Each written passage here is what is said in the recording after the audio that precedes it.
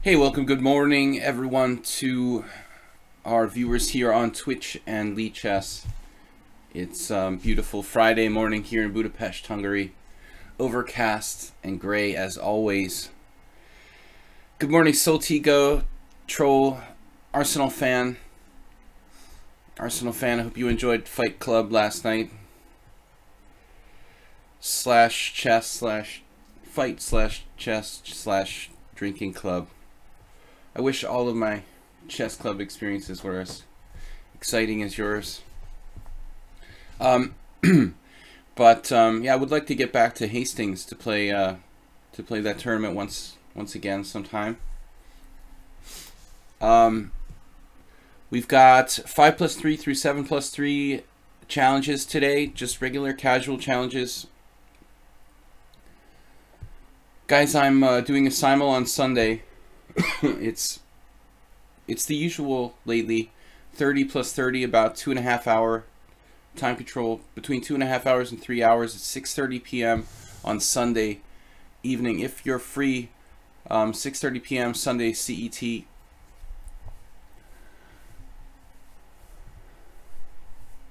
We'd like to welcome back Soltigo. He was here yesterday as well, but anyway, good to have you back from your hospitalization. All right, guys. Troll is challenging me. We've got Arsenal fan, I think. Mule Skinner, and maybe Mule Skinner has Fridays off. He's not often here with us in the morning. Soltigo. All right, so let's just get started with the challenge from Troll. It's regular chess today. You can challenge me to chess 960 if you want to, but that's what we're doing here with Troll on a roll. I think Troll has another account because his rating never changes on this account. I think I knew that already. All right, bishop's in the center of the board. We could do like a hippopotamus with d3 and e3. No, but seriously, the knight on a1 is quite awkward. I'm just going to bring this out. You cancel your challenge so you could be fourth. Got to watch that a2 pawn in the event of the queen. And maybe I'll just castle queenside depending on the situation. The center of the board.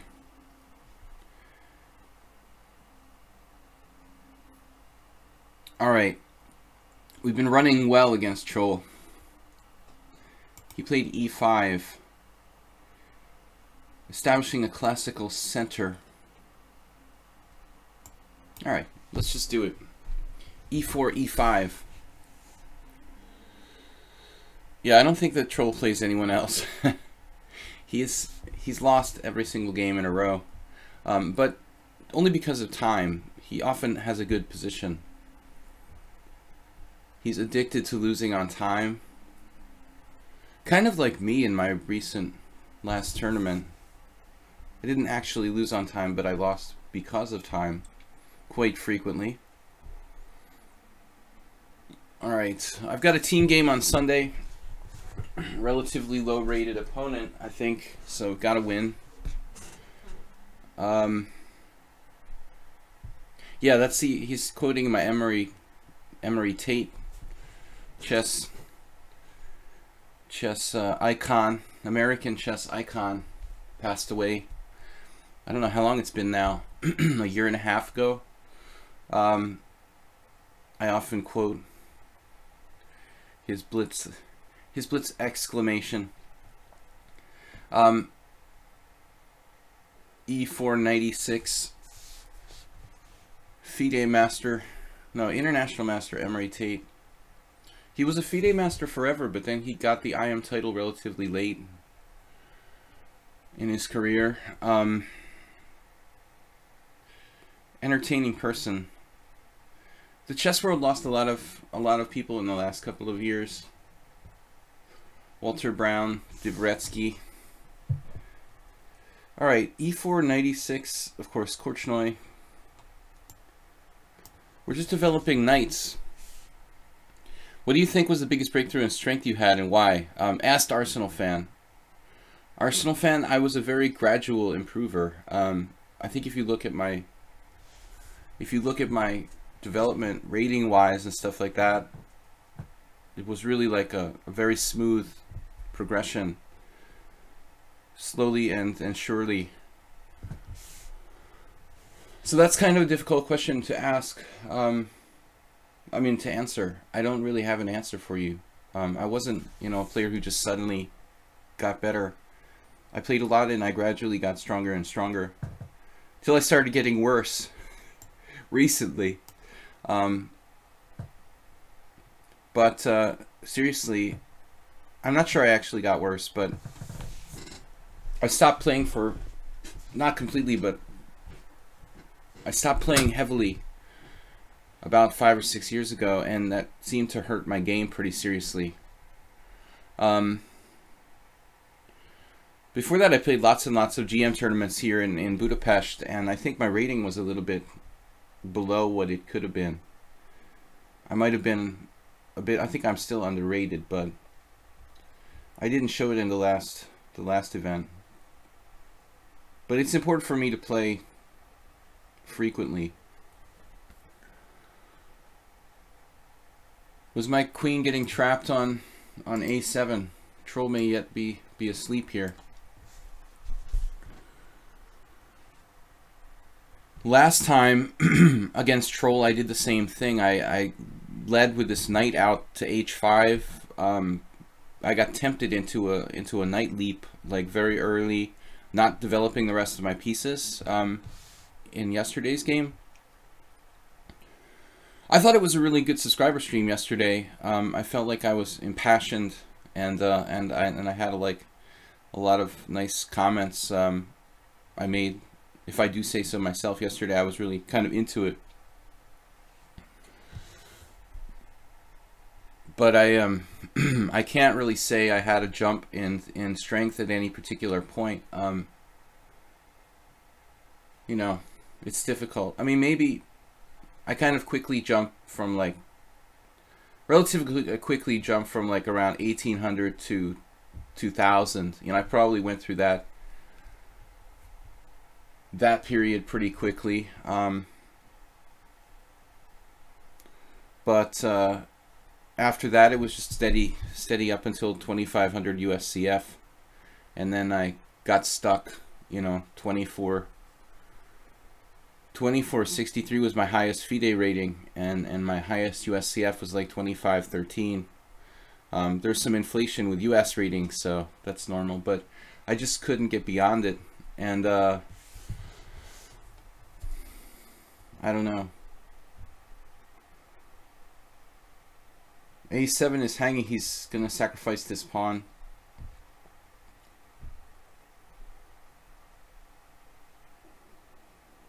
I think I almost have to take it.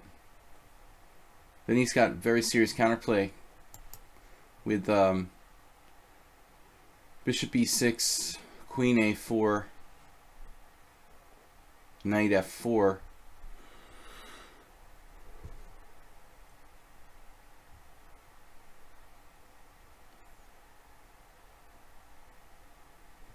It's reminding me of yesterday's game, pretty much. Exactly. Probably a mistake leading with this knight out. Queen f8 is a really, really strong move. I just completely overlooked it. Okay, maybe I can try something like queen takes pawn and queen a3. But I think that black has really good compensation already. This is just grabbing material, losing coordination, and I could become behind in development. Nice move, queen f8, man. Don't allow me to check on d6, and maybe it was like forced, actually. So there's no excuse not to see that, but wasn't really... Well, I mean, he could have played b6, bishop b6 instead. No, he couldn't because of 97 check. Okay, so this is basically forced. He's got the hole at e7. I really should have anticipated queen f8. And now I lose the initiative. Lose the initiative.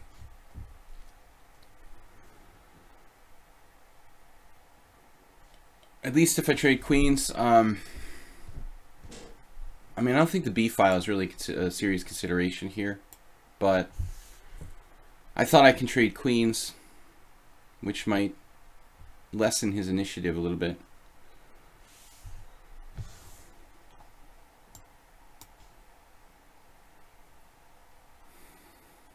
There's this check.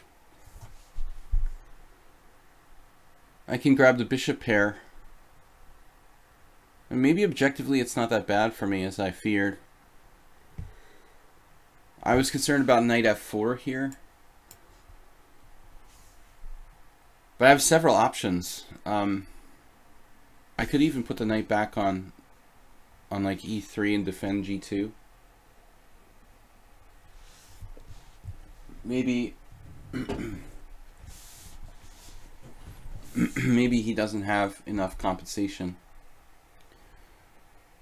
But I'm only up a double pawn, so he doesn't need to do anything really. I think this might be a mistake to play knight f4. Maybe he's just get on with his development. But on the other hand, I could play something like a4, a5, kind of make my extra doubled pawn count. What did he do? He castled here. That's kind of weird. A4, a5.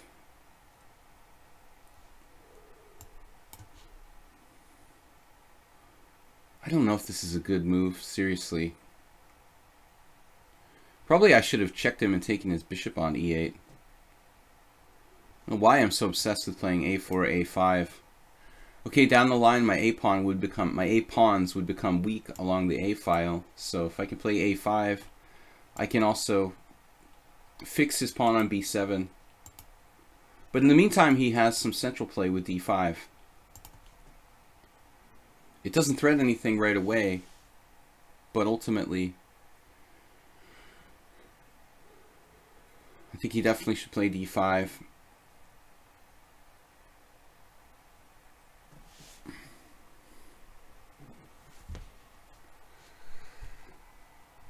What's up, everyone? It's Friday. It doesn't look like there's too many players on lichess. When I looked in the community, not a lot of high-rated players, but a lot of my friends are online here. I guess all my friends are like low-rated players. I Am Spinal Tap is on. He was like third on the list, which is like, there's not a lot of GMs on right now. Jeroen's on. I don't know if he's watching our stream or not. And I think a lot of people take Friday off from their work because it's always like my friends list is like really heavily populated on Friday mornings. Most mornings it's like nobody's here except for the regulars, but I've got like a lot of online friends. All right.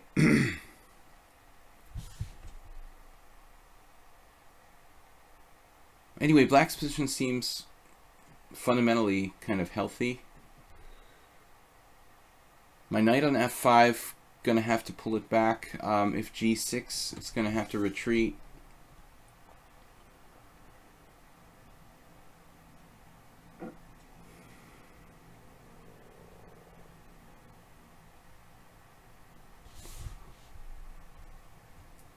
There's nothing wrong with black's position except for that doubled pawn, and I don't think that's that relevant. I mean, this pawn on a2 is my only advantage, so to speak, and it's not relevant here. So I guess black is possibly just better, despite the fact that he's down a pawn technically. I think his position is healthier, and I don't know what to do.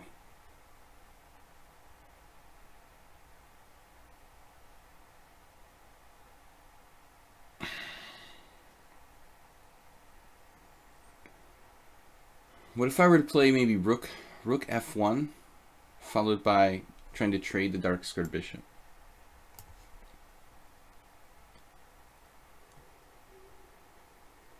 He's been sitting on this idea of knight f4 and not doing anything.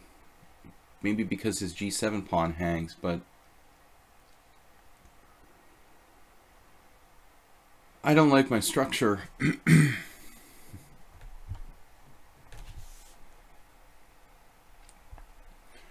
Not a very, am I number one? You are number 1. Is it alphabetical or something? I never really thought about it. It is alphabetical. Okay, that's really deep. So now the knight has to go to g3 or h4. I can play g3, knight h4, knight g2. Yeah, I mean this is going to be a problem. But he's closed up the structure, which I really don't mind. This this would actually leave my knight relatively passive, I guess. But also I can help, you know, it can help me to push through f4 maybe. I'm thinking optimistically here.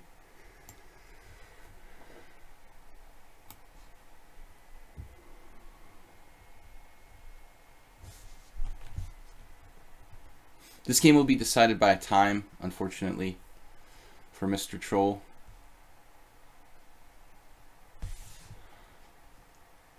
I could play knight h6 technically.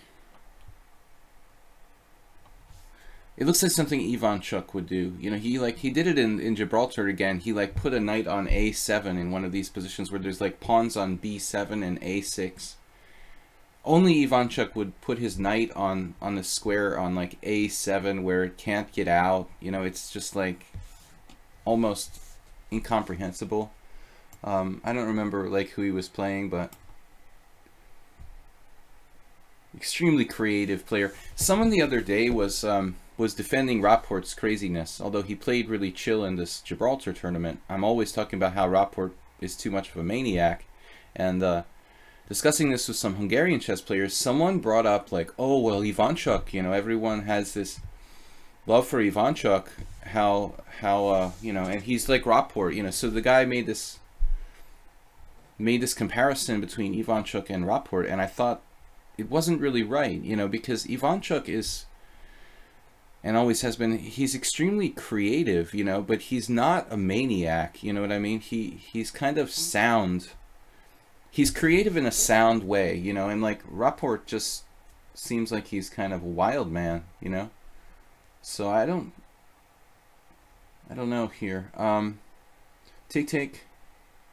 Let's do it this way. Check me. I dare you to check me.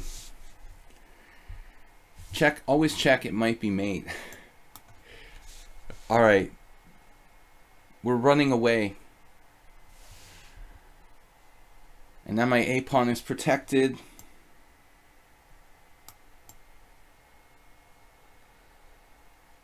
Maybe I'll play king d3. Nah. That might have been an inaccuracy though. Maybe I should have played rook b3 there. Maybe not a big deal, but a slight improvement. Perhaps.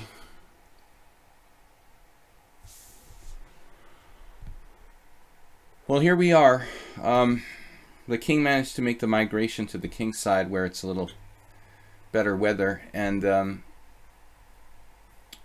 we've got, well, I would say the center actually. He's still got kind of compensation, but the pawn on a5, fixing that pawn on b7 could actually work out for me. I'm very close to organizing sort of like bishop move and doubling rooks on the b file. And the knight can support f4 break. Bishop d6 is...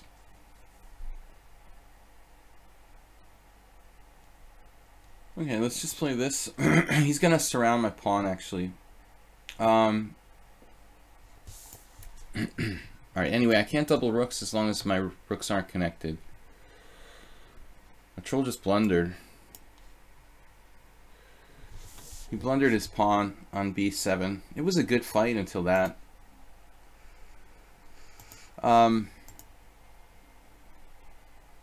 Here, according to the engine, he's only marginally worse.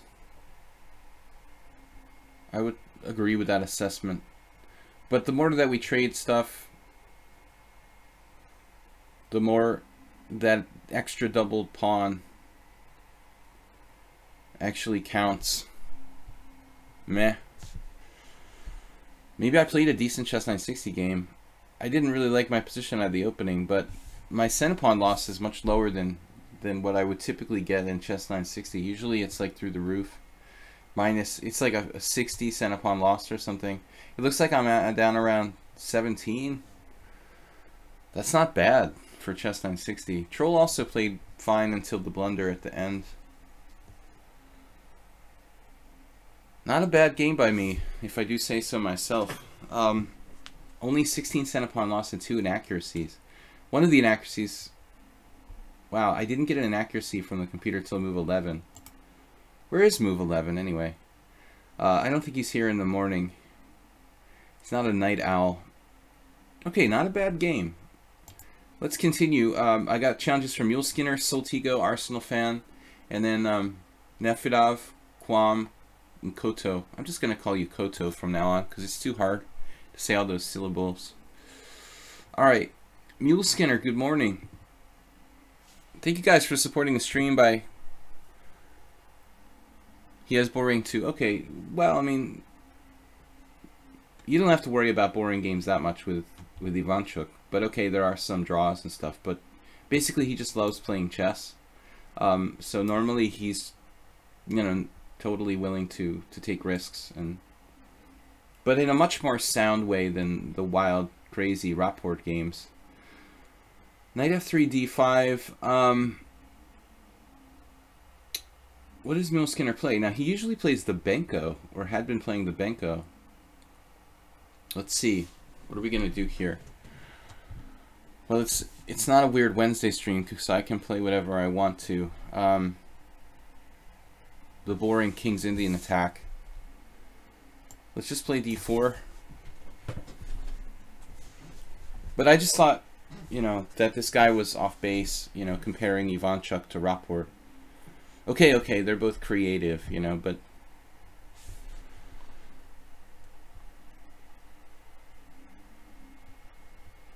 Rubinstein, c5.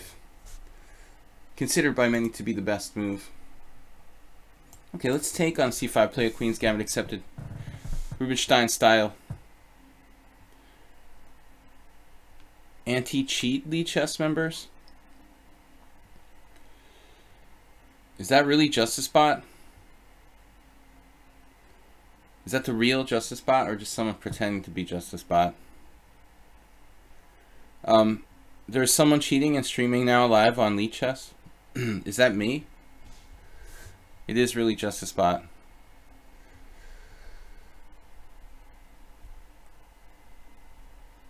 Alright, someone's cheating and streaming. It's you, okay. I don't know, like who's in charge of anti-cheating on lichess. I just report my... Oh, Danny the Donkey? Donkey the Danny. Oh god. I don't think Magnus is streaming. Knight c6 now. Can you afford to do that?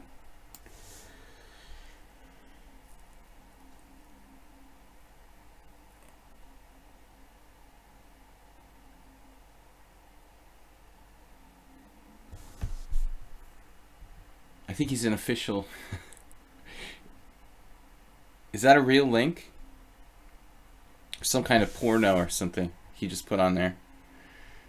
Donkey the Danny. It's the real JusticeBot.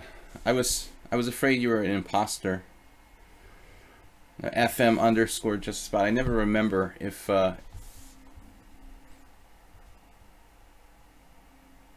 someone's spelling of their exact account. All right, Knight c6. How does he get away with playing this like super aggressive move here against my reverse Queen's Gambit accepted? I think I had this once. I played a3. It seems like a live link, but he's playing on chess.com. That's where he belongs. Wow, he found the place where he belongs. I mean, that's what chess.com was made for. Basically cheating with computers. Oh no. I forgot all I talk about is like cheating with computers. All right. A5. Here I guess we can play knight c3 or something and try to hang on to the pawn. Speaking of rapport, this looks very Rapportian. He's cheating on both. Well, I don't know like which lichess, you know, which lichess admins are like in charge of anti-cheating versus just other stuff.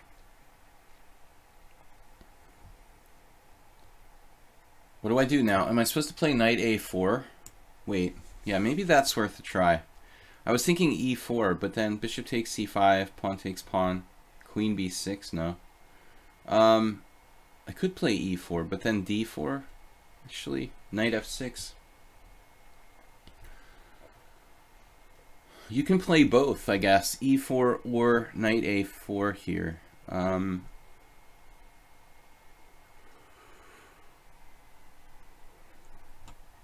I don't know. I mean, it looks good just to go knight a4.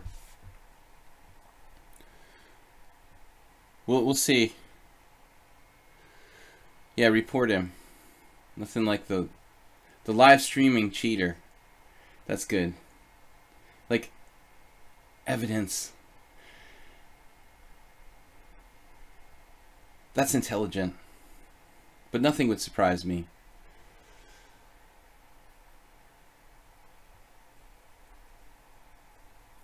Alright, knight a4. We're hanging on to the pawn. This is kind of like a variation white would play against the Queen's Gambit accepted. A very aggressive variation. Like, I consider d4, d5, c4, pawn takes pawn, knight c3 as like basically one of the most aggressive ways you can conceivably play against the Queen's Gambit accepted. And I think against that, blacks can maybe try to punish it by playing knight c6 and like d5, knight a5 type of stuff. And so we're basically doing that with an extra move in hand. So if we can do the same thing with an extra move in hand, if it's already good when we're playing with colors reversed, it has to be very, very good here where we've got an extra move.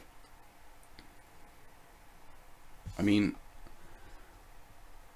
I could always play like knight b6, but I want to hold on to this pawn. So now,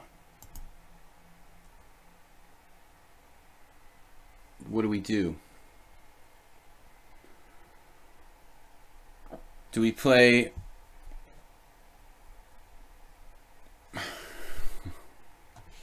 Is a friend of yours? I've got to develop my pieces, but which way is the best? Bishop e3.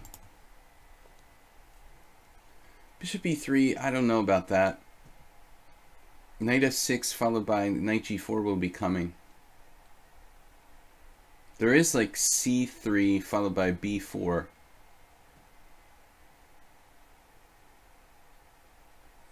That doesn't do much for our development.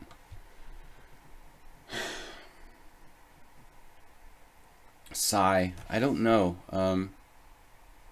what I like best here. He's not threatening anything yet, but eventually he'll regroup the pawn on c5 if I don't protect it. I don't play the Queen's Gambit accepted much. The last time I played the Queen's Gambit accepted was against Rafael Leitao, and I had like a knight on a7, and I swore I'd never play the opening again. You know, that was like a long time ago, so I've lived up to my promise. But I think the Queen's Gambit accepted seriously is a good opening. More people should play it. It's not very commonly played for some reason. I guess it's just not a very romantic opening. E3 followed by c4. Let's just develop routinely.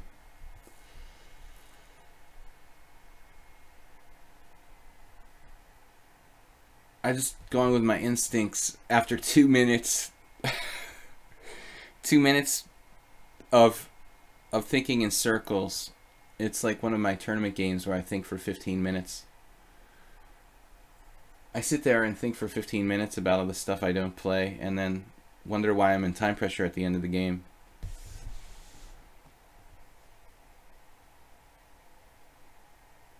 We're putting pressure on the guy's center here with the c4 move, and also protecting my knight on a4.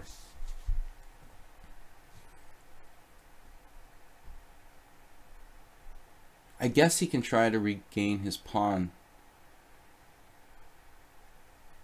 I mean, worst case scenario, I lose the pawn back. It's not that bad a deal.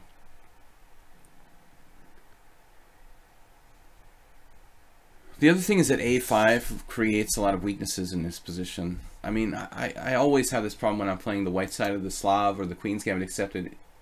You know, anytime you play a5 or a4, respectively, with colors reversed, you know, I mean, you're like, oh man, these squares are so weak, and you've always got to worry about a knight sinking into one of those squares. I mean, I could just play knight b6 and give him the pawn in exchange for the bishop pair.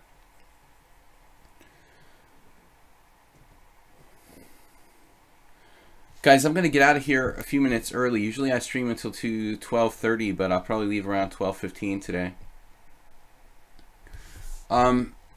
Okay, queen c7. Kind of an unexpected move. He's certainly not castling queenside.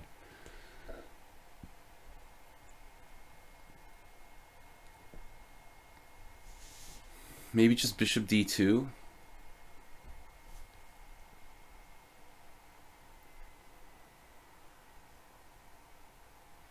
Somehow I kind of like bishop d2 and like rook c8. Does he want to put his rook on d8 or something?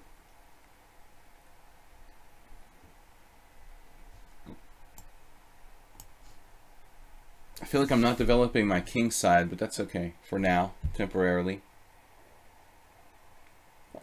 Normally in the Queen's Gambit Accepted, you're like fianchettoing, usually with like b4, but I guess I'm also theoretically toying with b4 here, though it wasn't my plan. Bishop d2 also puts pressure on his pawn on a5. It doesn't do much for my kingside development, but then again, his kingside development isn't exactly expedient. White might be up a pawn. Black's development is so natural. So natural.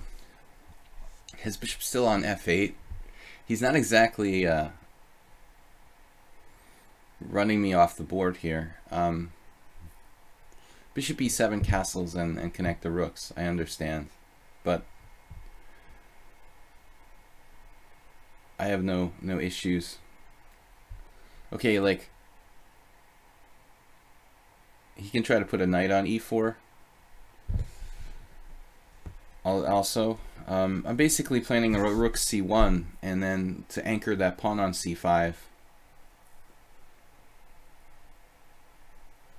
There it is. Now, prophylactically thinking, if I take on d5, I open up Mr. Muleskinner's bishop. So let's not do that and say we did. I'm up a pawn, okay, and that's more important to me than any old isolated pawn on d5. But I guess I might have to be careful about rook d8 or something of that ilk. If he does like rook d8, I'll probably take on d5 and close down temporarily the d file. So at least my queen doesn't get any trouble. And my other plan was to play queen c2, which is a very normal kind of plan. I'm having second thoughts about this, but I think it's okay. Knight takes d2, queen takes d2. My knight on a4 is hanging, but he doesn't have a real good discovery. So that's not a problem. Maybe something like knight takes d2, queen takes d2, d takes c4. Here we go. I was just thinking about this. And d takes c4, I have maybe Well, can I take, or should I think about taking with a knight here on d2?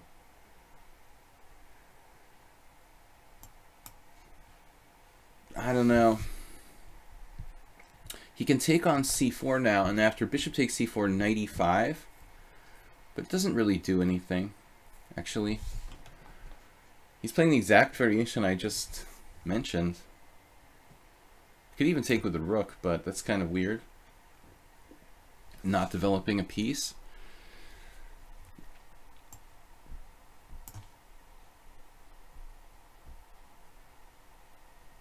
We're just up a pawn.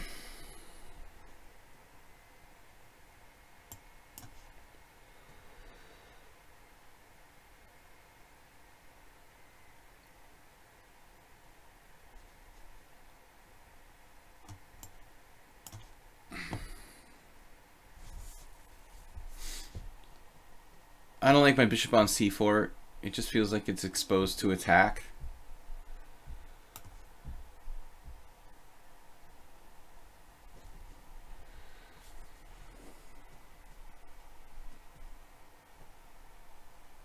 Everything's protected, and he didn't get his pawn back.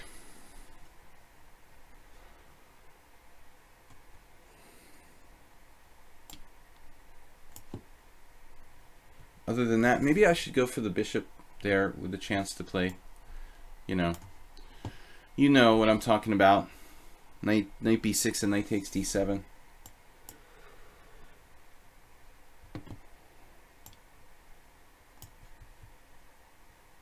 Whoops. Forgot our b2 pawn is hanging there. Can't take with the queen. Knight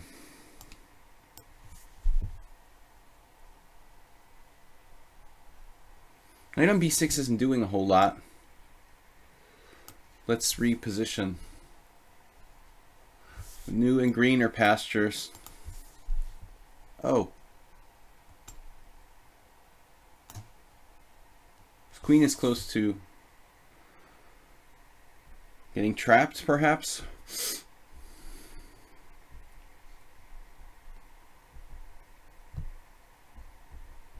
No direct convincing.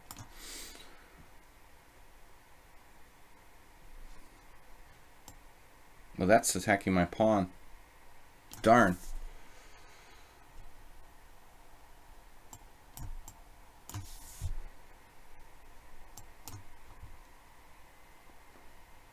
Whoa.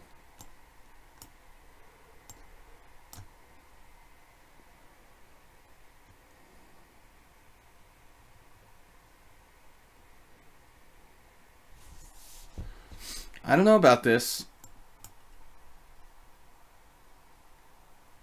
I feel like I messed this up a bit.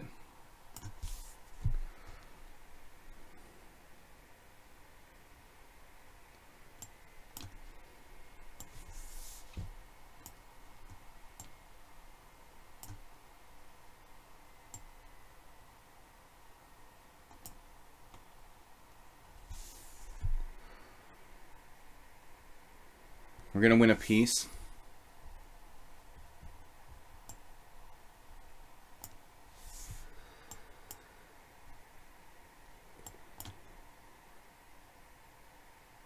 How do I get my knight out?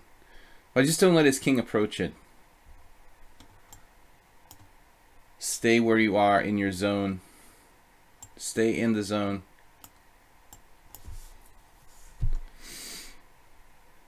Still not so easy to get my knight out. It's kind of weird. This is a little weird.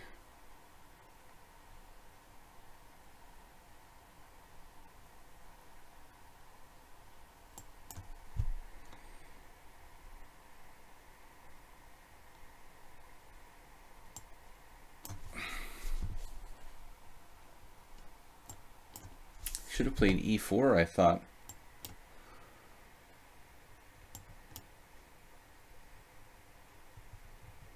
He's letting my knight out. It was corralled. It could have been kind of a difficult position to win. There.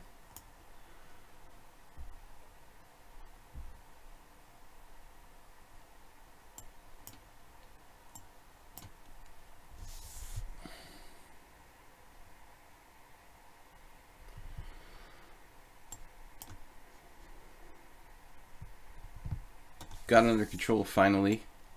Control. My knight is trapped again. But that's okay. That's fine.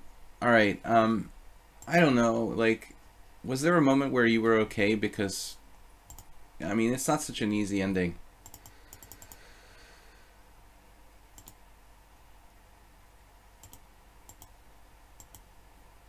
I don't think this is so easy, but the computer thinks I'm just winning. Wow. So I missed bishop b5, apparently.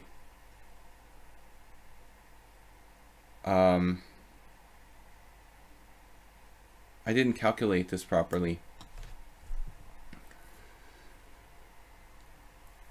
That's kind of crushing, I guess. Little too low on time. I almost let it get out of control though. With the knight on a7, let's see. No, before that. When was the position where I had my knight on c8 here?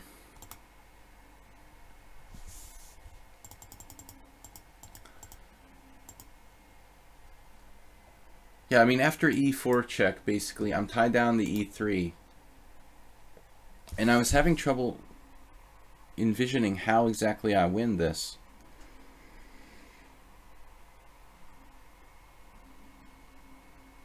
I mean, if only I had my bishop on c6 and I could sacrifice it on e4, but now I'm like tied down. You know, is this... I'm a clear piece up here and I don't really see how to win. Is that possible? Like, how do you win this? Seriously. Knight on c8 is dominated, and I'm tied down to the e3 pawn, and it seems like he has endless waiting moves. That is seriously messed up. I mean, I'm up a clear piece, and he has to move h4, because if he doesn't have h4, I guess I can play g4. Even that's... g4 looks like it might win if I'm on the move here, but without that, if he plays h4,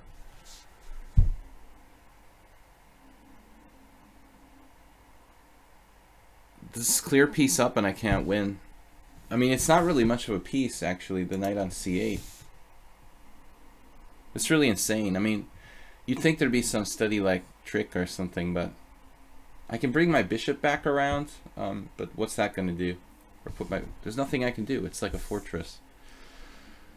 That's really stupid. Alright, so next is Soltigo.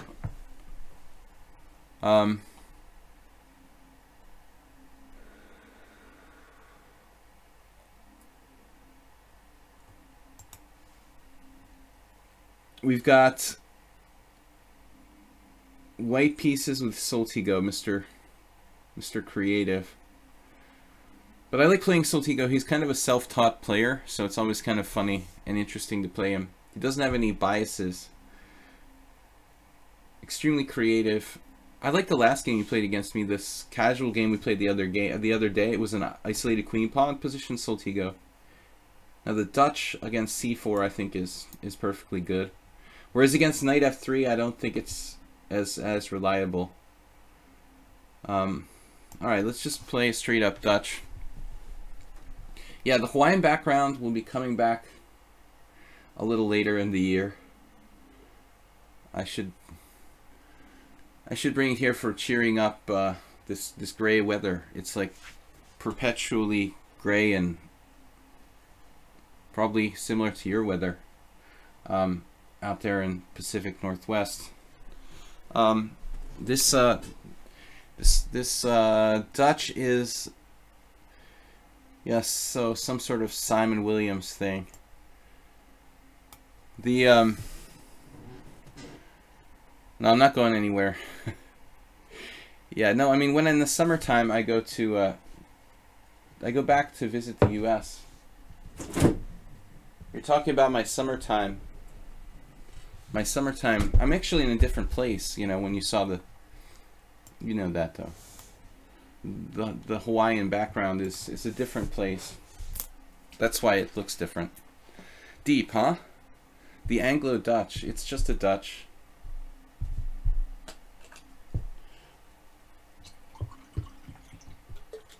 Even when Simon Williams was a little kid, he was playing the Dutch. Yeah, I'm in Hungary now.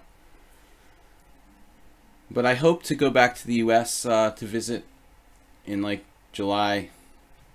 We'll bust out the Hawaiian background again. The tiki.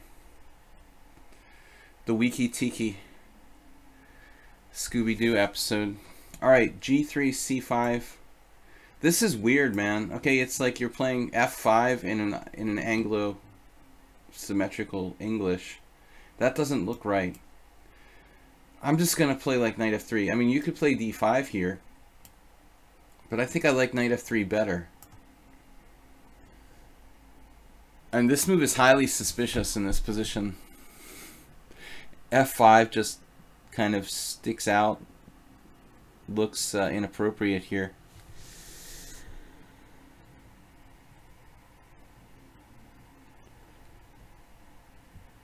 Alright, knight F3, C takes D4. Portlandia. Knight C6. This F5 move. That is totally appropriate. Alright. Bishop D2, trading dark squared bishops, or knight C3. They're both good. I really wouldn't mind you taking my knight off, man, and doubling, I mean isolating. You could go ahead and isolate my pawns if you want to. Both moves are good. Bishop D2, you could argue, like, I'm trading his good bishop, you know, and so that's the guardian of all the dark squares. I mean, any kind of, he's got all these weaknesses on the dark squares because he's playing a white square pawn structure. So if he ever trades this guy, particularly because of F5, I mean, he's going to be riddled with weaknesses. This is, I wouldn't call it a Dutch. It's a symmetrical English with the random F5 move. It's no longer a Dutch. When he decided to play C5, we left Dutch territory, I think.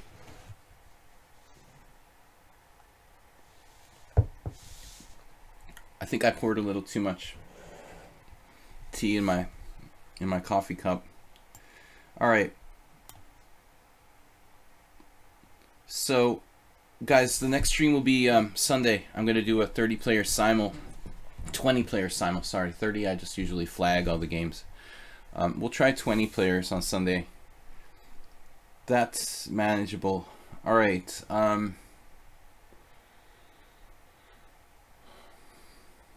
So what do we do now?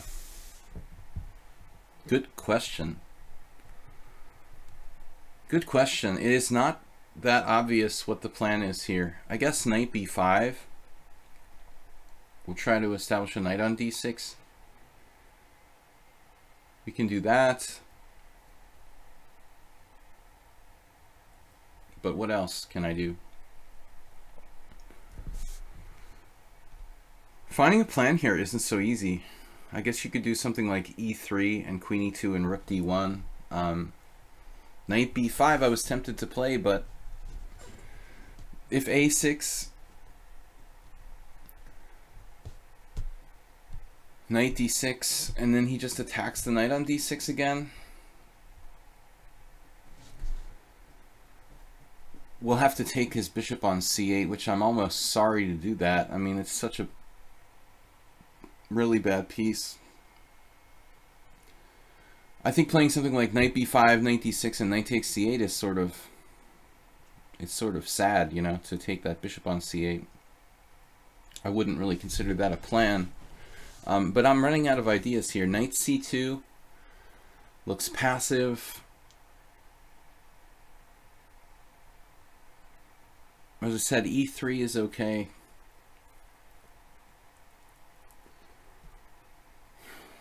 I don't know what to do. I don't like a3 particularly.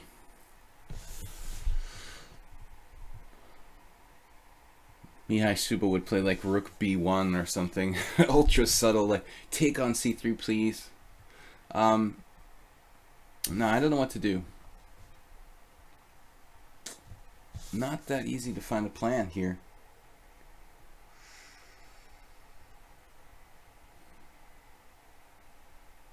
I'm addicted to like using time to find the right plan. Alright, whatever. I don't know what to do. Queen c2 drops a piece. Other than that, it's a good move. I like the idea. But wait a second. Now you brought me an idea. Maybe that was the move. Queen b3. Arsenal fan, you're like a genius. I mean, maybe queen b3. No, I'm losing the exchange. Alright, never mind. Knight takes d4, knight c2. I thought you were a genius for a second, but it loses material. At least in exchange. Maybe I could lose a whole rook with queen b3. So I don't know. If a6, a3, pawn takes a5. Yeah, that's good. I have to go knight d6, and this is the original plan that I was talking about. He's not letting me get into d6. I have c7. Ivanchuk would like that. There's also bishop f4, but there's also simply a3 now. I think this is just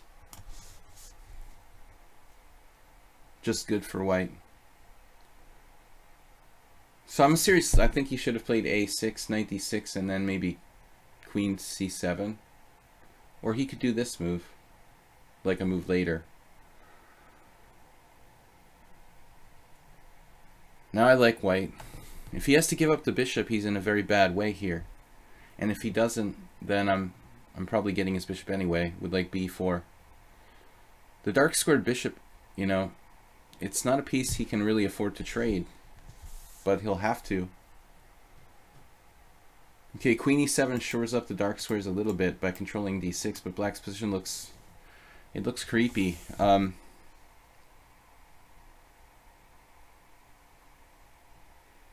h4 an idea. Say what? For Soltico, maybe like h4 would be an idea, but not for me. He's planning to play h5, h4, but I'm not really, you know, thinking about that here. This just looks good. No, I'm serious. Like he should have played a6, and I don't know how bad it is actually. a6, knight d6, queen e7. I could try to play bishop f4, but I guess, I mean, maybe I can play bishop f4 there, try to induce him to play e5, but I don't think that really actually is even beneficial for me.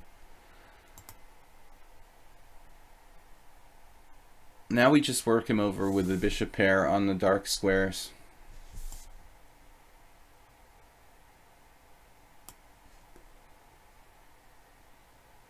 We put the bishop on the long diagonal and take things. That's the plan. Oh my god. Wow, what a pawn sacrifice. Just like, here, have it. If you're gonna have it, just have it.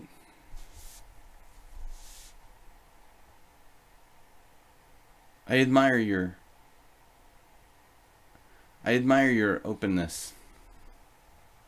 So what if I take and then, well, he'll probably take with the knight just to be annoying. He didn't, giving us an extra option to play bishop g5.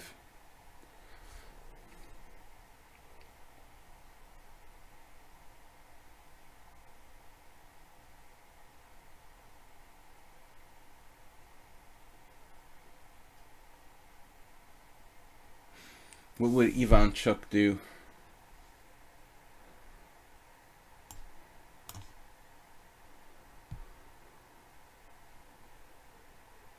It's like a Tarash. It's the ultimate Tarash. We got our pieces developed, and he has an isolated pawn on d5. But I want to take on my terms if I can. He has an itty-bitty amount of compensation after like knight takes d5, knight takes d5, queen takes d5 check. Yes, white is winning, but you have to have excellent technique. I thought this way might be a little more clean. Now we're not playing for material, we're just gonna like decimate his pawn structure, which is actually better than being a pawn up, I think.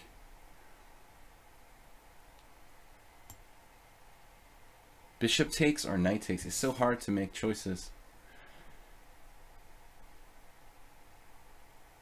They're both good. It's so hard to decide which way to take here. All right.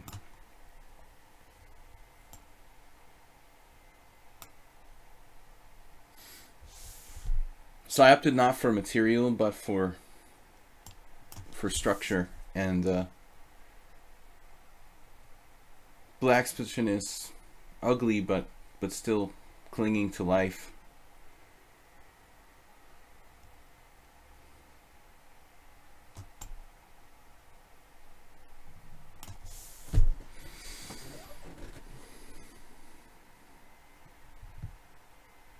B7 is really hanging now. But this is a clean pawn. Sort of. Trying to find a good square for my queen though. I guess this is a good one. Not the greatest, but we'll take it.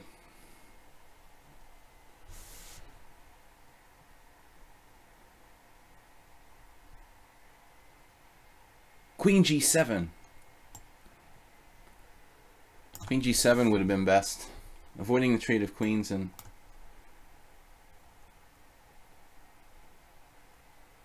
now H4 is appropriate. I like it now. Just so we don't get back rank mated and also creating some mating threats of our own.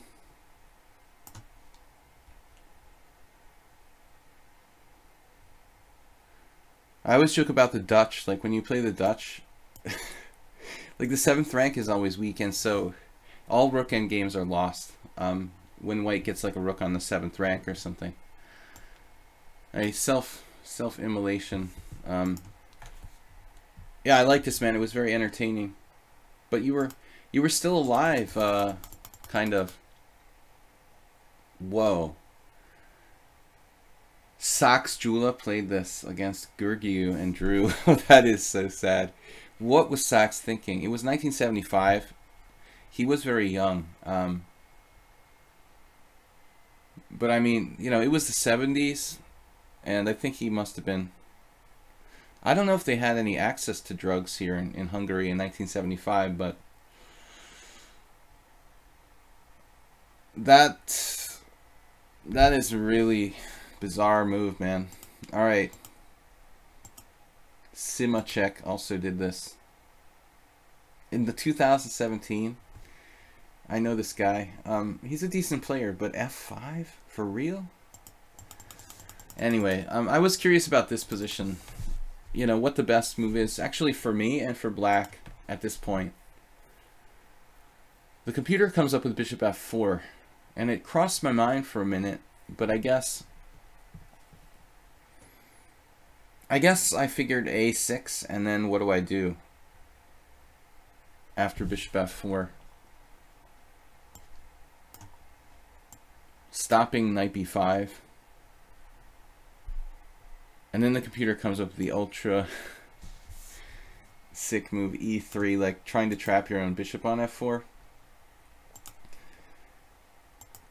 Anyways, easy for a computer to come up with that. You should have played a6. This is the line that I said. a6, knight d6, queen c7. And if I have to take that sad bishop on c8, maybe your position isn't so bad. You know, this isn't so bad because you got rid of the horrible piece on c8, and all of your pieces are in the game, and you've got a backward pawn on the d file, but I also have to face pressure down this line, so that would have been the best for black. All right, Arsenal fan is up next, Nefidov, and then we'll play some other challenges. Troll is challenging me again. Hey, Take Back, what's up? He changed his name to FM Injustice Bot. Oh. You made a friend. Alright. I love the trolls on the internet, man. Let's play white again. Wow, it's a lot of whites today. Arsenal fan. I'm kind of in a mood to play d4. I enjoyed the last game a lot. I can't believe that Julius Sachs actually played f5 in that position. 1975, though, he was really young. Let's see what Arsenal fan knows. He plays the Queen's Gambit declined or something. I'm basically kind of giving up on the Queen's Gambit, trying to get an advantage, I guess. A lot of people play Bishop f4, but that's not really any better. I guess you just have to play e4, and you still don't get an advantage. Everyone is like playing the Catalan, and they still keep finding ways to win with the Catalan with white. You love the internet in general. So many pictures and videos here. Let's not go into too much detail on that subject. Knight f3. He has a sense of humor.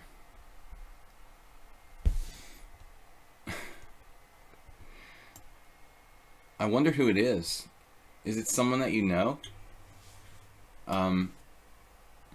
Is the player like playing any moves on their own, or is it just completely like regurgitating what the computer says? This cheating troll. I think we had a game like this once before, Arsenal fan, where you played the Tartakover. Like, some people do this, they'll like play the Tartakover without playing h6. But I guess there's nothing wrong with that, you know?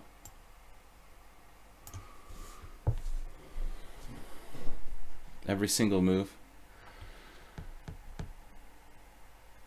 So is it just like a total beginner, or like an intermediate player who just likes cheating with the computer? Is there any way to tell?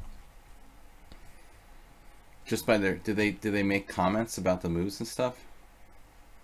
It sounds like kind of good entertainment. Alright, bishop b7. Now taking on f6, and then black has played without h6. Occasionally people do this. I guess it's better for black to have h6 than not have h6.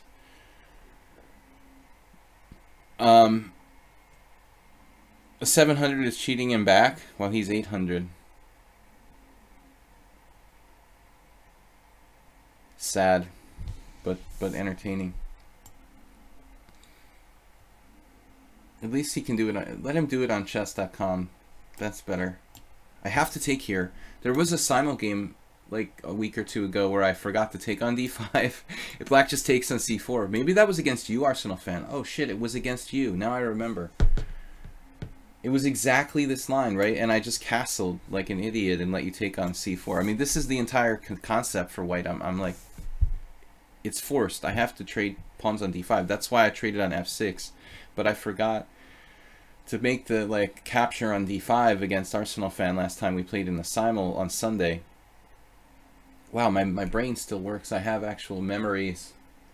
I thought the Alzheimer's was really getting to me, but it came through. Yeah, he has to take with the pawn. I mean, this is Karpov. I don't know that Karpov was the first one who played this, but anyway, he used it a lot in the match against Kasparov.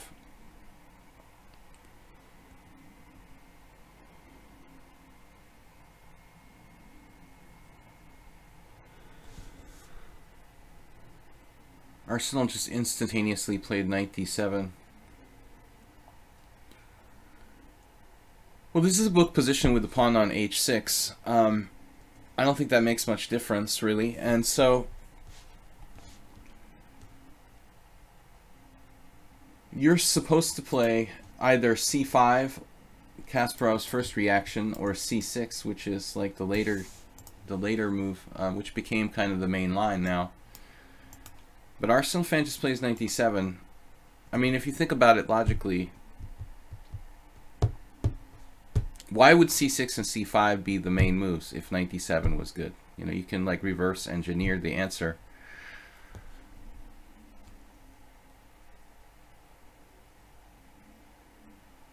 However, there is a kind of weird move. Like b5 looks like obvious, you know. But seriously, is this a blunder because of b5 knight c5? I've never actually considered it, but maybe it's a terrible mistake to play b5 here. Because black just plays knight c5 and he can go knight e4.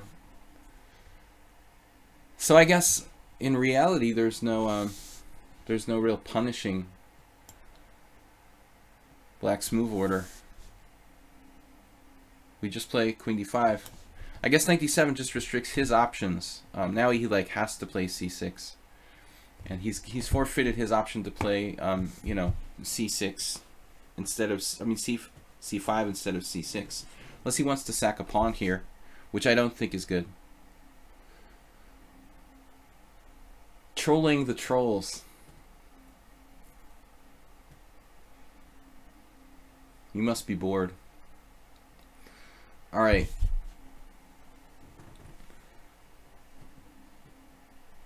Yeah, I was thinking of closing my chess.com account, but I don't know why I don't. I mean, I never ever go there.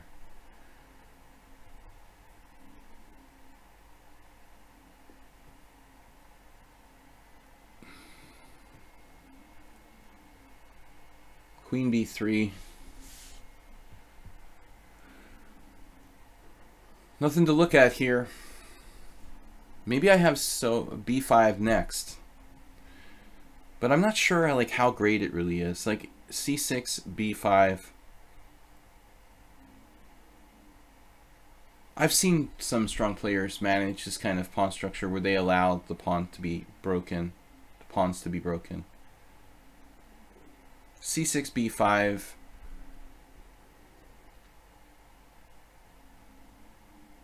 Depending on the situation, sometimes black can get away with it. Like maybe c takes b5, queen takes b5, knight c5 again, with weird complications. It's almost kind of like, it's very tempting to play b5, but I'm not sure that it's actually the best move. After takes on b5, I had a game like that at another simul, but I do have bishop takes b5, and I stay on the d5 pawn.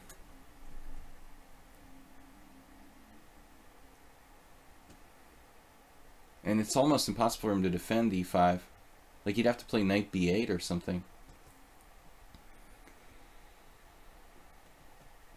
Castles transposes to a game I had with Uroš Andraš, this guy who's actually Mr. Bad Beat on here. We had a draw in the Budapest Team Championship. I think that he played the move order correctly for black, but the position could transpose. But b5 is very tempting.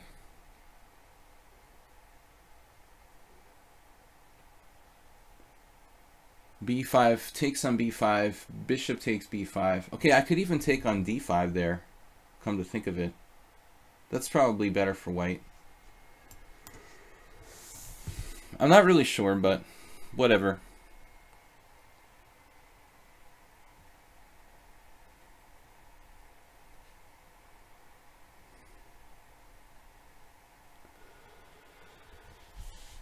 Oh. You're just sacking the d5 pawn.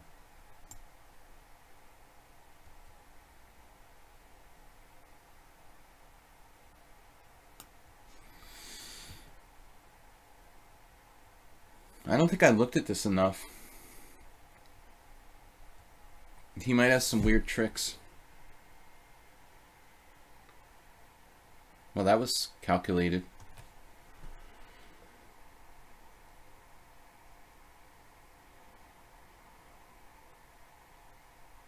So I take with the pawn and then play knight e3.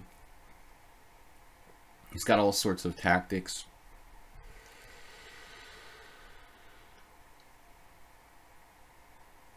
I don't really see another choice.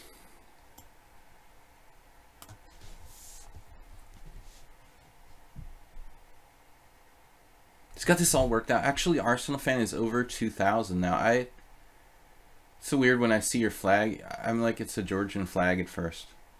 It's an English flag. Okay, 2001. 2001. He made it 2001 rapid. Congratulations. I don't think that Arsenal fan's been over 2,000 here before. All right, that looks like a mistake. He's got knight c5 in this position when I was getting nervous, but I figure I'm probably okay somehow, but maybe not. My king is going to get messed up after knight c5. I think you missed the boat there, but maybe not. He's got a different plan.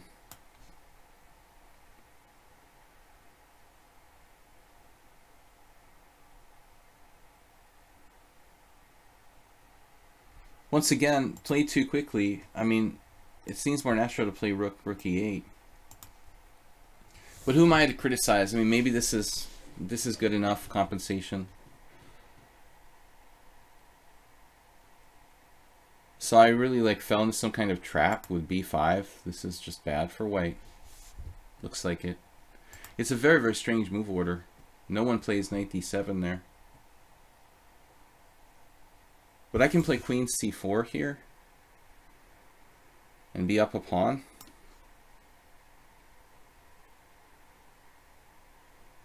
Not trading queens. I just have a feeling that black is okay here.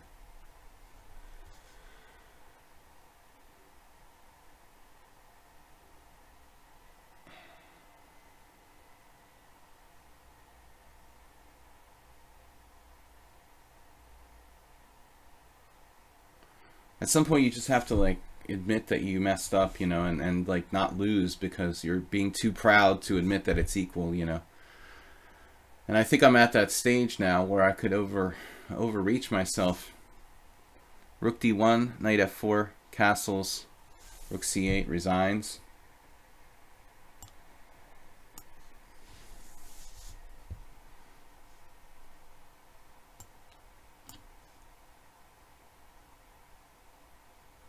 I just have to accept that it's equal.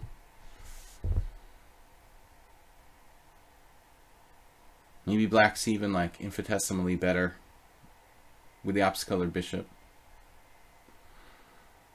But it should be a draw probably. He's got 3 minutes more than me. Although this is kind of a weakness. And maybe f7 is just as weak as f2. So it's basically both sides have to be a little bit careful.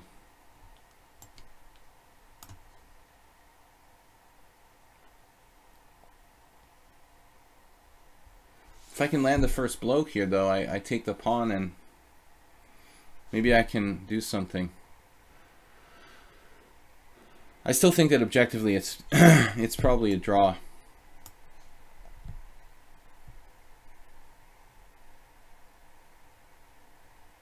Even if I win a pawn. Oh, well, wow, what a move. Bishop a3. Sneaky.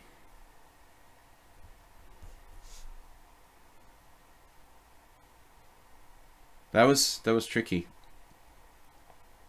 But you got to worry about f7 too.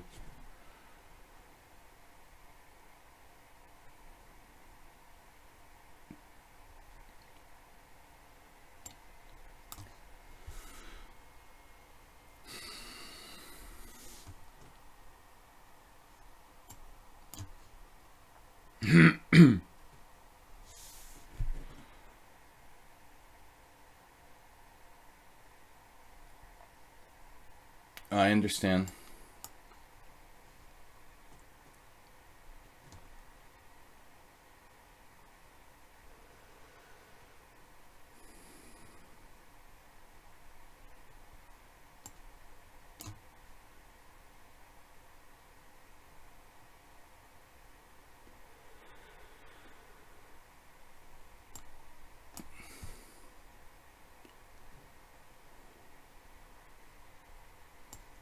Alright, we go for it here.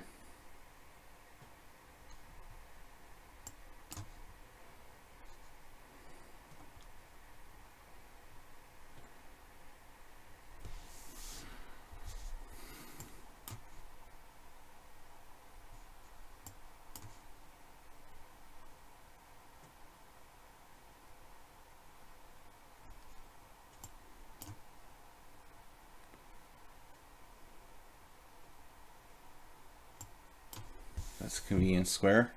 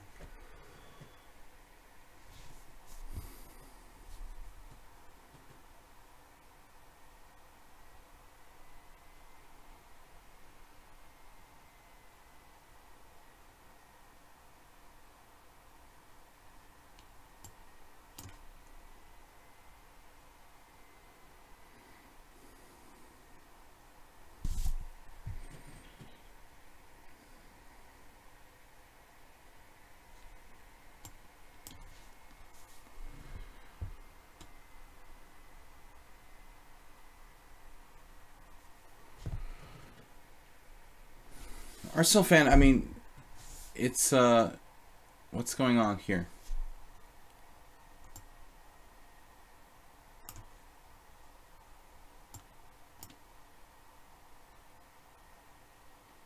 Perpetual.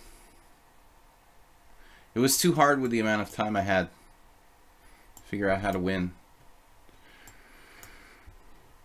Alright, maybe it is a draw anyway, at that point.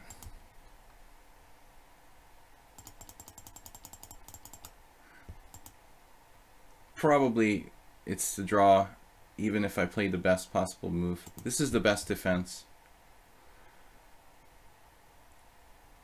Yeah, apparently it's still a draw, even with my best moves.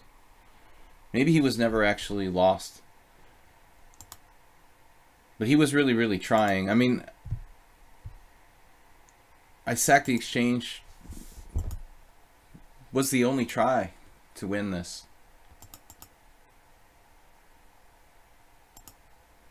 So here I messed up. I should have played rook c7. Instead of bishop c6, I was worried about pushing my pawns, but I should have played this first. But I think I'm not winning, you know? It's not winning. It's just a draw, objectively. Alright. Anyway, like, that's weird about the opening. I don't know. Like, nobody plays knight d7 here. This is very strange. Literally no moves, no games with knight d7, 0. And it's like a good move, or what? Like, why would there be 0 games here with knight d7? And so b5 is just a blunder. But castles transposes to mainline theory. Well, it's not really a mainline. Okay, there's not too many games. That's strange. I guess this here, rook e8. There's no games here. a5. I would think we would get some transpositions. That's very weird. There's nothing wrong with this position, is there, for black? Queen e7. I don't know. Okay, that's weird. So b5 is just bad.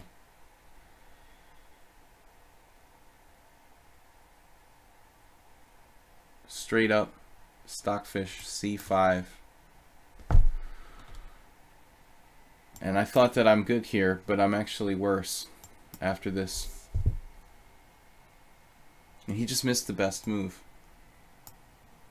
Knight c5. And black has the initiative. Alright, good to know. But I mean, this should transpose, I would think, to something like normal. There's only a couple games. Farago Ivan against Rigo Janos. I guess black has no way to prevent b5 now. Now b5 will be good, and he can't stop it. So that's the problem. Something like a5, b5.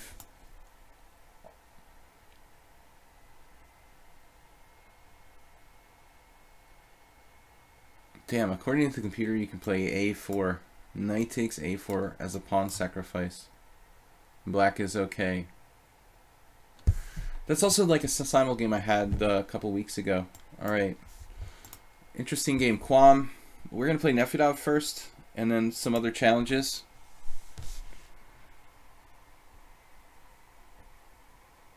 I'm streaming till 2:15. I don't know. I mean, probably I'll play like 4 more games.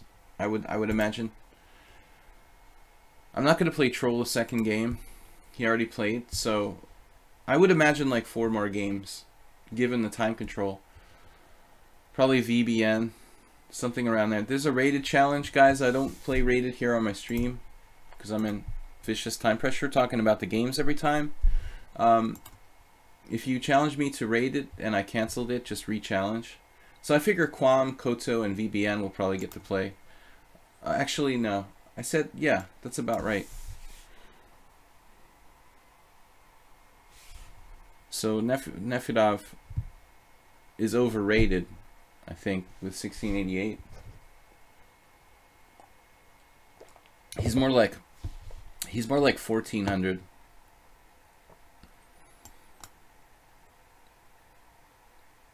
Not again. All right, I've got to do something different. We've had this variation like a bazillion times. I tricked him with some kind of unusual move in the symmetrical English last time. I wonder what he plays here if you do d4 right away. I guess we're going to find out. I was hoping for the e5 gambit because I've been studying that with one of my students. But he didn't go for it. I don't really know this line very well for white, but it's just a kind of natural position. Wow, Chicken IC, thank you for subscribing. Romelda Fox says 97 is not played because in the c6 lines, black would have the option of queen d6. Excellent point, Romelda Fox. It was kind of sophisticated. I didn't really mention it, but yes, queen d6. Queen d6 is the move that Orosh Andrash played against me. I think after c6, it's a very typical plan. I even had one opponent one time maneuver like bishop e7, d8, and bishop c7 to try to create a battery with the queen on d6 and bishop on c7 against my king side. And I analyzed that a little bit with Andrash in September when we played. But it was like October or something, I don't know. But yes, queen d6 is the problem. Black wants the queen on d6. But I fell for this trap.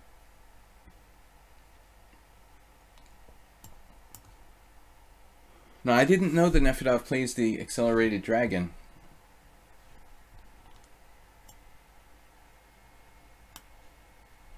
Gergen needs a variation. Thank you for subscribing again, man. Chicken IC. We've got Gergen needs a accelerated dragon.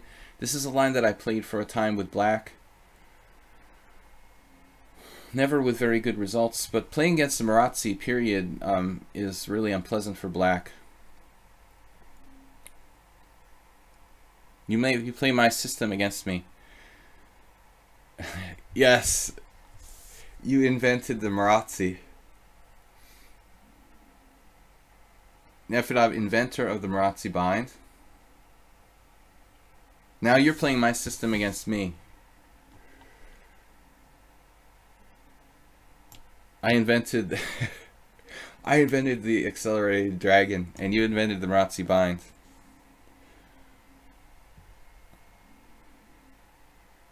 I've played this position so many times for black, it's just like ridiculous. But it's always a thankless task.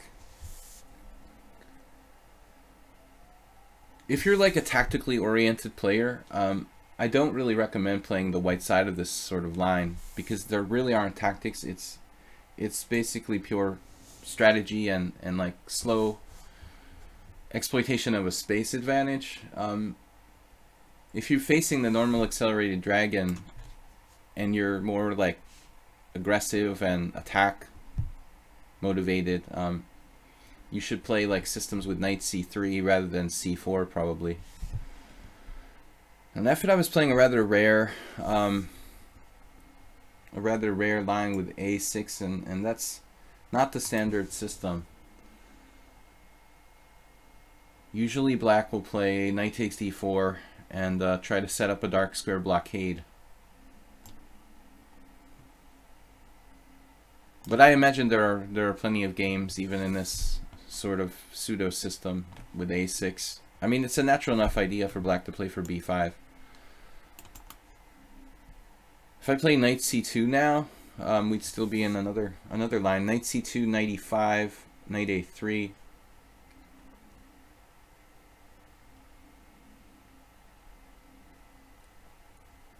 Rook a c1. But it's almost like hard for him to play b5.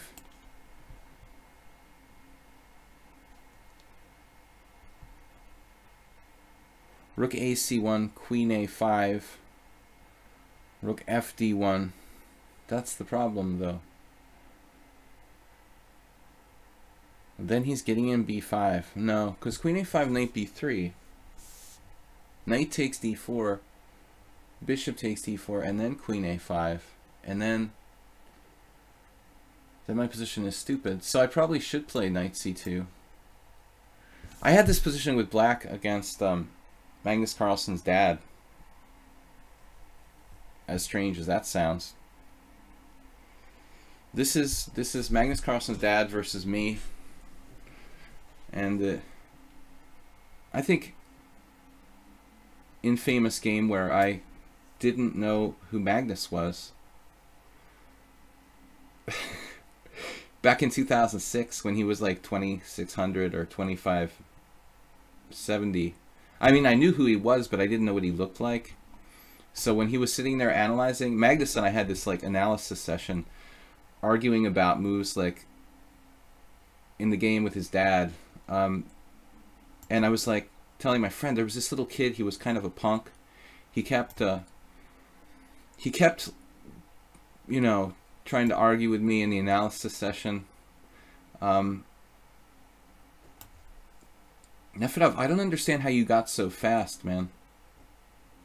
For a guy who's 1688 in blitz and 1400 in bullet. So Magnus's dad lost to me, but then after in the analysis session, Magnus came and we started analyzing, and I was kind of holding Magnus like we were basically, you know, hanging with each other in the analysis session. Nobody was really like winning the analysis variations. It was kind of like a static equality, arguing over these moves in his dad's game, and I still didn't know it was Magnus like till the next day. I thought it was just a punk kid who thought he was like really good. And then the next day I had to play him in this rapid tournament. It was a funny story. Someday I'll write an article about it. I think I had it in another game against some African IM. Rook b8 doesn't look right. Looks like Nefedov up to screwed. The classic knight d5 shot. Unless you're going to sack your queen for 2 pieces. Knight takes d5, queen takes a5, knight takes e3. Not recommended. He may not be lost. Queen d8, bishop b6, queen e8. Hey, that's fun. But what do I do after that? I don't know. We'll figure it out as we go. We've got him sort of paralyzed, but I don't know how to finish him off. He's got me down to 34 seconds. Should offer a draw. This move may not even be my best move, I'm not sure. It's hard to believe it can be bad. But anything's possible.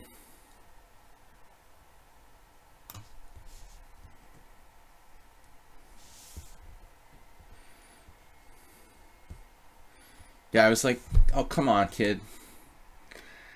That variation can't be good. Get out of here and go go scram and play with your toys. Whoa, knight e8. That's seriously dangerous looking for black.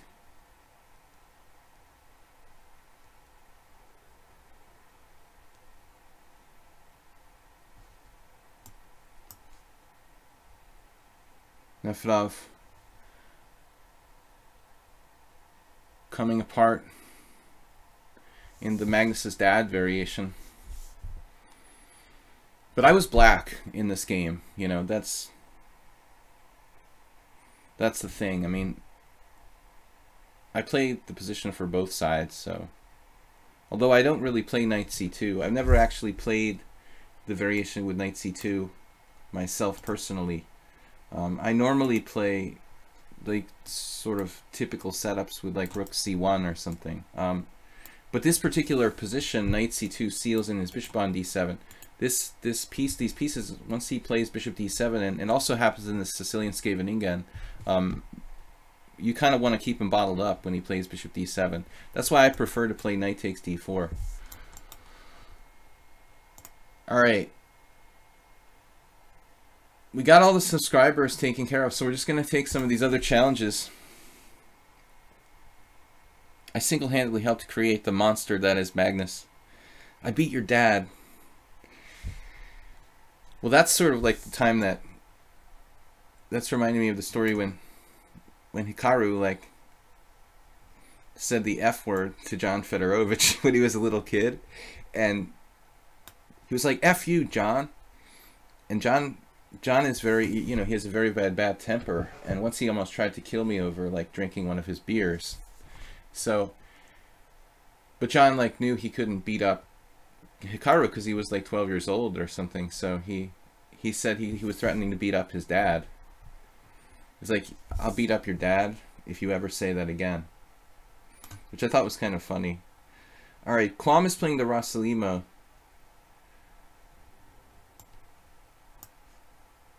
We've played this a few times.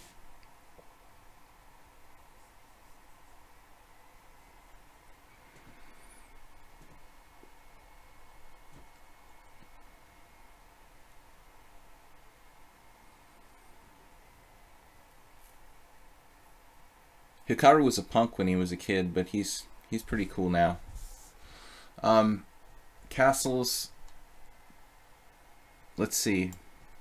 Bishop d7 is main line.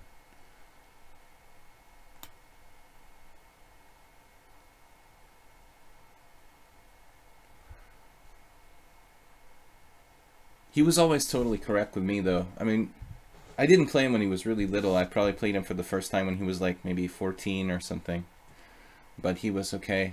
But he had... Except for the time when he was like knocking over pieces against me in blitz in the time scramble, but mostly I like Hikaru. Alright, rook e1. I played a6 here the other day. Maybe against Quam, the same game. I had the same game with Quam. I also played knight f6, but in a previous game, I had played a6 against some player, and it just loses too much time. I saw Leiko do that once, but I don't trust a6.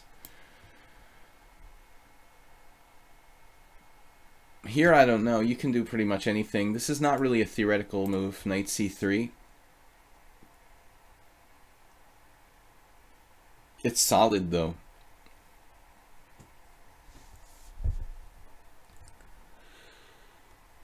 You can't imagine a future super GM not being a punk. Well, it's all relative. Alright. I don't know, e6, we can play g6.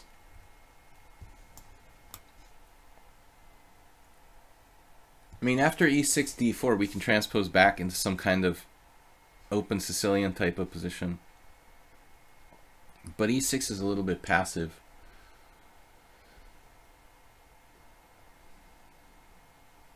It's like a bishop b5.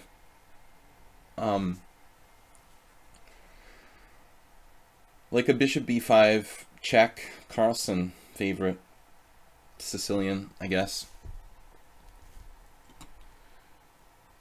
You could also exchange on d4 with the knight, but I don't know if I want to bring his queen to d4 necessarily.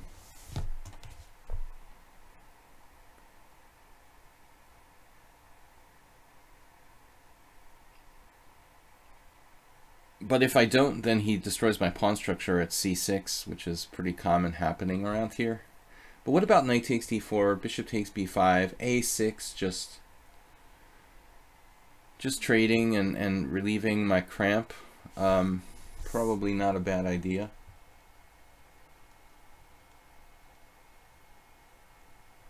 He's got this nasty knight d5 stuff. There was this player who I suspected of being an engine who just cranked some kind of knight d5 sacrifice on me once. It was like all... Maybe it wasn't an engine. They were just using an opening book, and it had all been played before. And I was like, oh man, after the game I had realized that all these moves have been played before. This long sequence of sacrifices and stuff. Knight d5 is like staring me in the face there. I mean, it's really dangerous. So I bring the queen out to d4, but I'm able to gain a little time kicking white back as well. Knight takes d6 check. Bishop takes d6 e5 draw. Probably like this would really be kind of drawish. But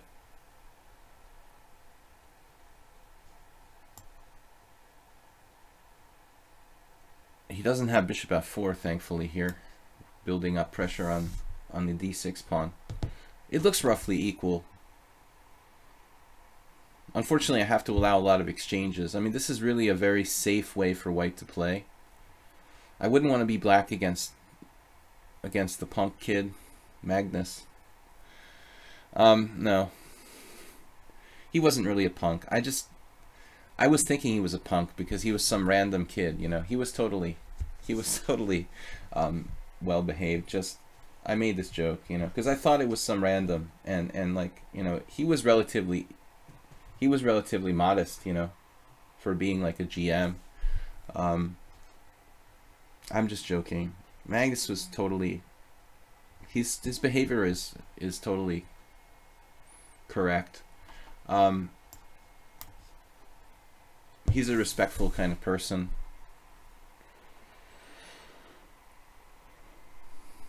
But I was thinking he was just some random kid, you know.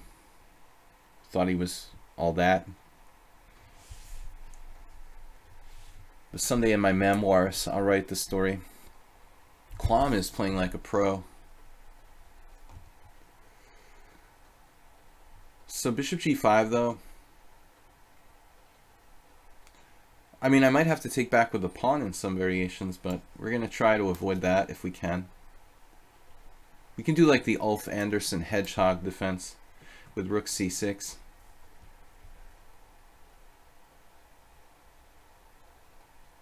The impenetrable pawn on d6. And then stack up my pieces on the file. Can't touch that. Pawn on d6. And then we try to turn the c file on him. It's like a dunce opening where the knight on c3 shields this. It gets kind of tied down to the pawn on c2. He still has e5 liquidating. Wow, rook d3. Now I should consider like taking some defensive measures probably. If I just ignore him, then again, I don't know. Queen c7 looks okay. You need to get some counterplay. Queen a5 even, rook g3. Or should I try to trade pieces here with knight d7? That's my question. Is it a good idea or not?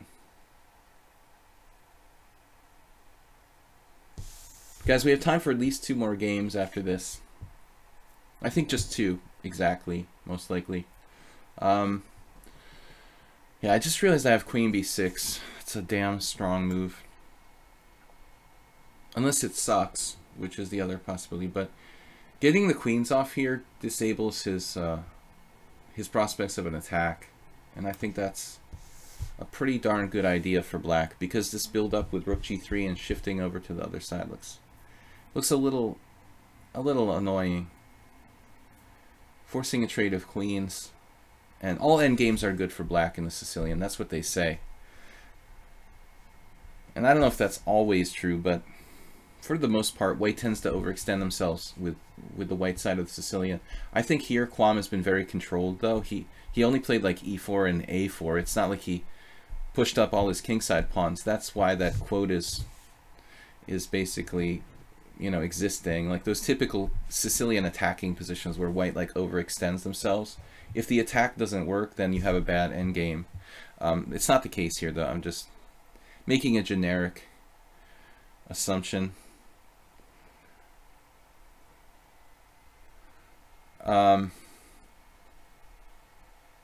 Yeah, okay, Karyakin played brilliantly in the World Championship match. That was sort of sad in a way, if you're rooting for Karyakin. Okay, now pawn takes e5, queen takes e5, knight g4.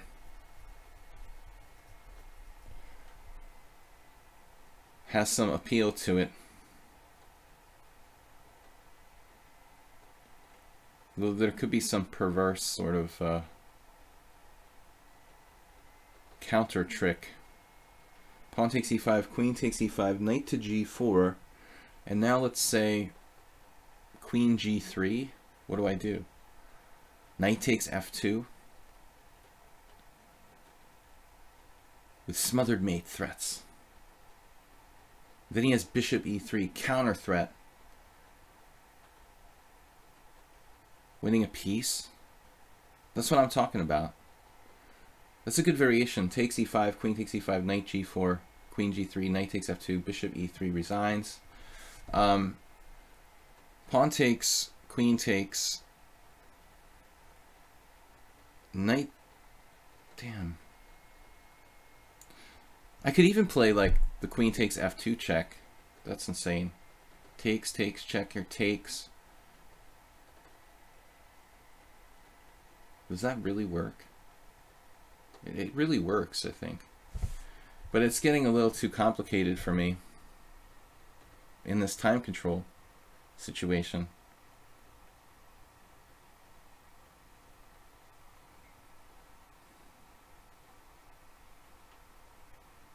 I mean, b2 is just hanging in a lot of lines. Queen takes f2 check, king takes f2, knight g4 check, king. Where's this king going? Back to g1, takes on e5. If bishop takes e7, knight takes d3. If king f1, knight takes d3, bishop takes f8, knight takes e1, I'm still winning. Queen takes f2 check, king takes f2, knight g4 check, king somewhere. Knight takes e5. Now rook takes e5, and that's the question. Then I have f6.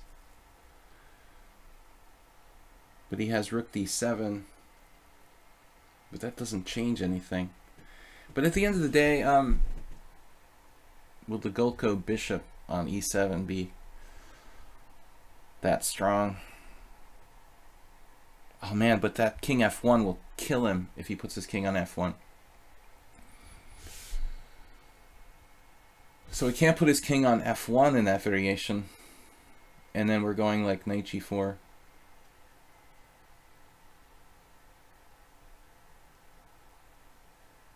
He can play queen h4 here, but That would take the fun out of the game. All this analysis for nothing. After queen h4, just like a towel. I could just play anything. Queen b4.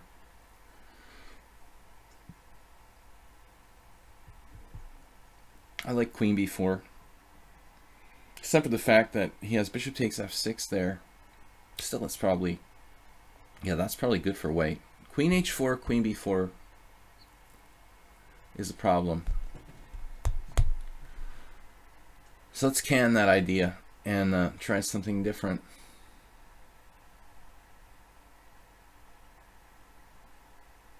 And queen h4 is clearly best.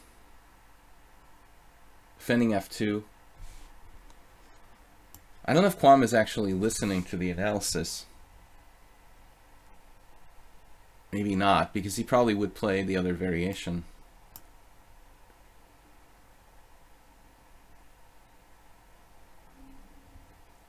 In Soviet Russia, you do not sacrifice pieces. Where did you get this quote from?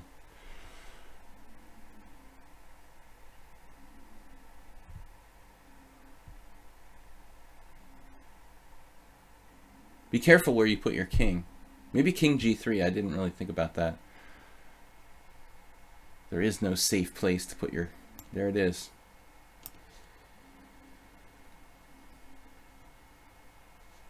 But I have an extra little secret. You know, this whole variation only works because my rook defends the e6 pawn laterally. He also has bishop h4.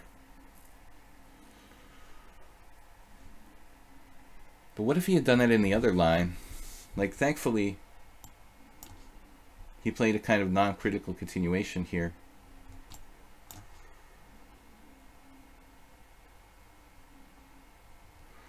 Guys, I have time for 2 last games.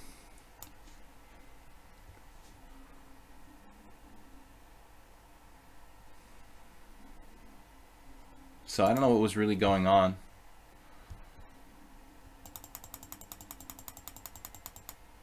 I like queen h4. Maybe there's a problem with it. The computer's probably like, oh, you just take the pawn on b2.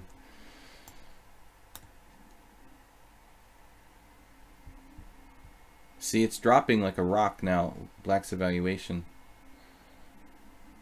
I was afraid of rook h3, you know, seriously.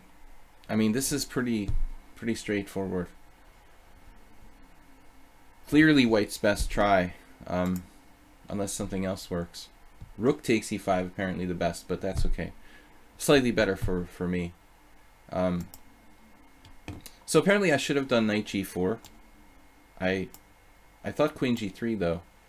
Wasn't that clear. But I guess we have this Boris Golko like bishop. it's okay for black. Alright, I'm not going to complain here. I didn't see queen takes b2. So I got a little bit fancy maybe with queen takes f2 check. Apparently he has a slight advantage. Check king e2, which is very, very weird.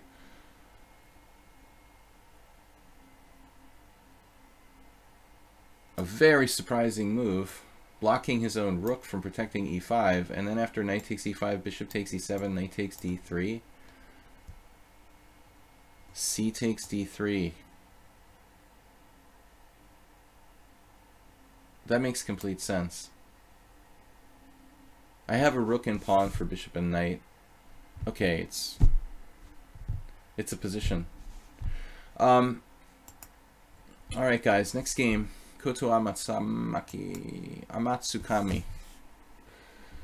Foxborough. They're not playing in Foxborough. It's in Minneapolis, and it's going to be snowing on Sunday. Or is it on Saturday? When is the Super Bowl? I'm clueless. Alright, we've got 5 plus 3. Guys, I've got to go in 25 minutes, so one more challenge after this, the most.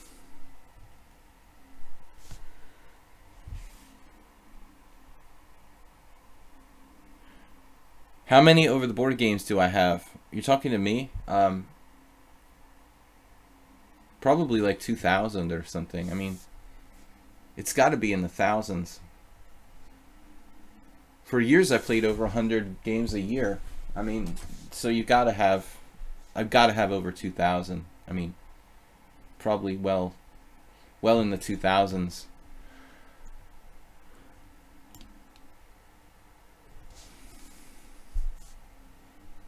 What am I doing?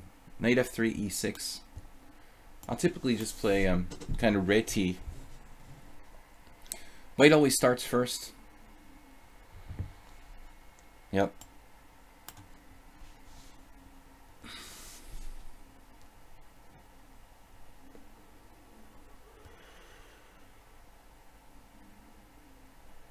On the internet, yes.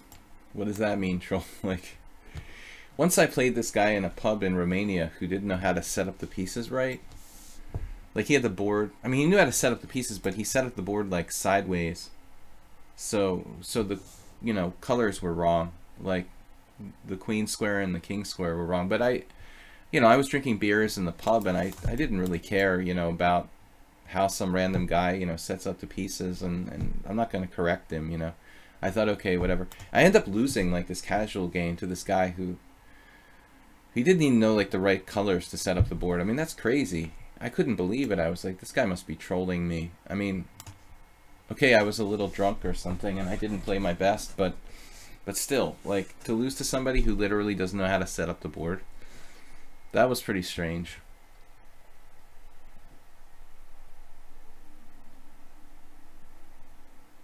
Now, I guess we have to watch for c5 and d4. I mean, this is a pretty standard setup, one would imagine, for black.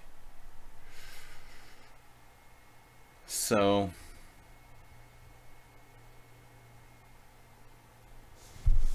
well, if I play d3, he's going to play c5, and then we can go into a reti.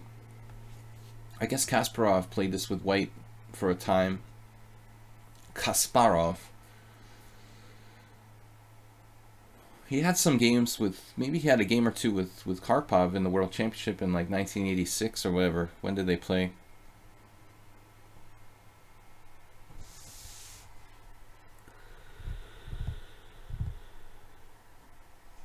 Oh yeah, that'll be the next thing. Like, right.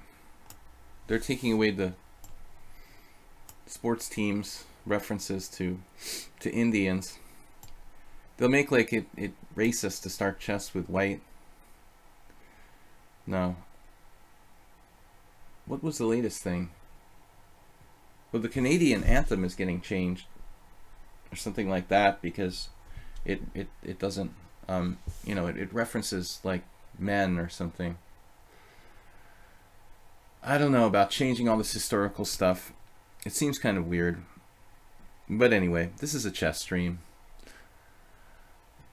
Bishop b7. Let's just play d4.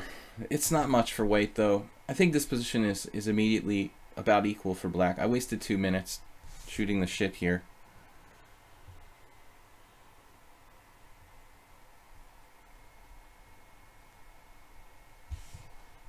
Yeah, that was the scandal about that.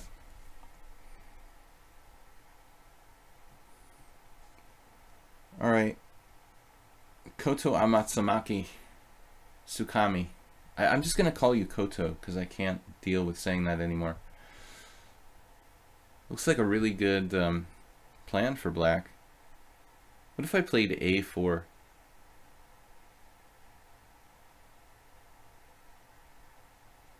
White just has nothing here. I'm tempted to play a4 and a5 because he played rook c8 so early. But I doubt it's great.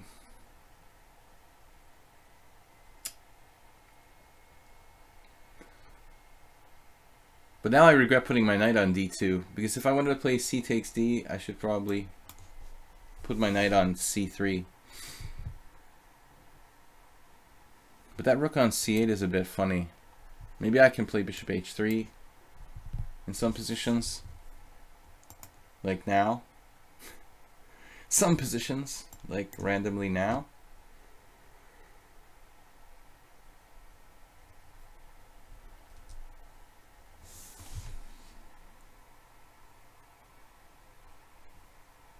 Alright, I like the rook on b8. It has very little significance there. We're happy for that. Now we can play rook c1. This looks okay. But Koto Atsumaski, he just plays fast. He tries to win on time every game. I was complaining about it last time. I really try to teach people to take their time and try to play the best possible moves. It seems like he can't slow down. Just plays like bullet every game. Okay, on my time usage, I've been just kind of talking about stuff here. I used too much time. I'm like not setting a good example in a way, but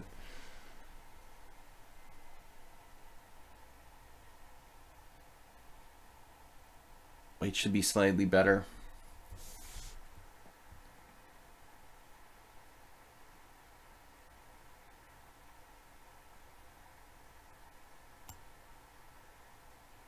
Is black going to play f5? Okay, he can't do it right away.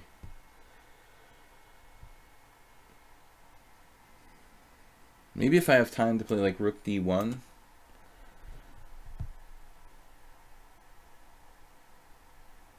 This changes the structure a lot though. I can take on e4 and it's much different now. I'm just winning a pawn. Yesterday there was this guy who got all pissed at me because he thought I was slow rolling him. Like I had a mate in 2 and I literally didn't see it forever. Like it took me 15 seconds to see it. And by the time I saw it I was like laughing at myself like Arsenal fan or something. And the guy was outraged. How could you not play that mate? You were purposely doing it, you know, just to tease me. I was like, dude, man, get on the paranoid wagon there. I'm an international master. I'm not like the world champion. You know, I do like not see mates in 2 sometimes.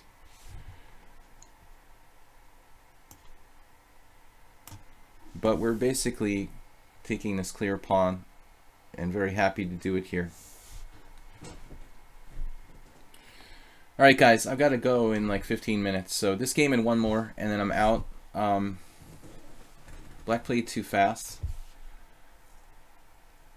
It's an increment game. If you're not used to playing with 5+3, I can understand black's time use here. You know, he's basically maybe playing like it's 5-0. But you've got to remember that don't try to flag people who have an increment. You can't play just for the flag. Well, you can, but you shouldn't. He's got queen d5, which is really annoying. Sort of. That darn queen d5 move.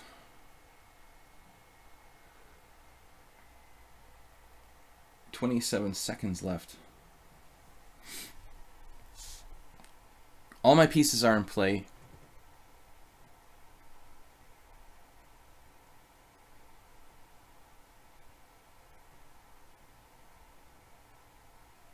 But I don't really have 27 seconds. I have 27 seconds plus 3 seconds per move. I'll have a minute to play the next 20 moves, basically.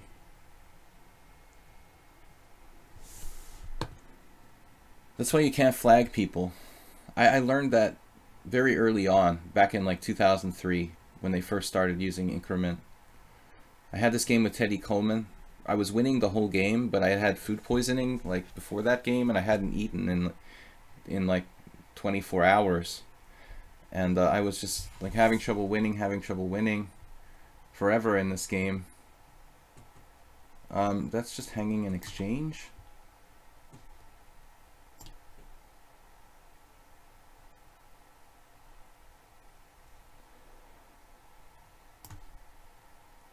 And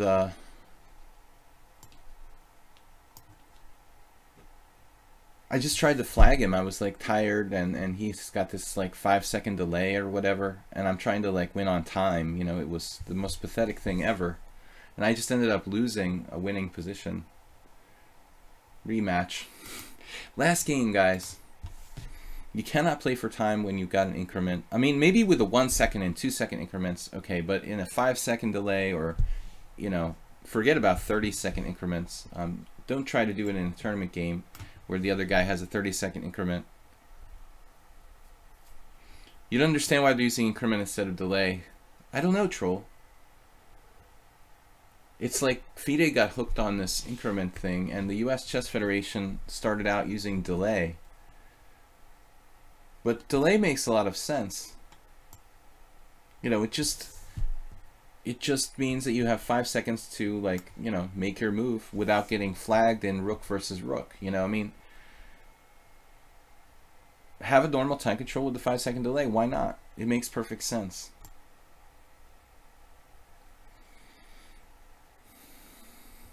It all comes down to their, I don't know, who knows. Another bishop b5 Rossolimo Sicilian. It's a really good line for white, though. FIDE chose the increment. Delay causes people to think the clock is broken. Well, one of my students was complaining. Like, there was this guy, well, this happens all the time, but like in the US tournaments, I think they do it on purpose. People like just don't, they pretend they forget to set the delay on the clock, you know, and so players who aren't really paying attention don't realize there's no time delay till they like get really low on the clock and then lose on time. And it happened to a friend of mine in California. Then the guy tried to do it to another player who became like irate. But you can't complain like after the game. I mean, like the whole game you see the clock on those Chronos clocks or whatever, and it's like, you know, you can see the delay counting down normally, so it's your fault if you didn't realize, but still. I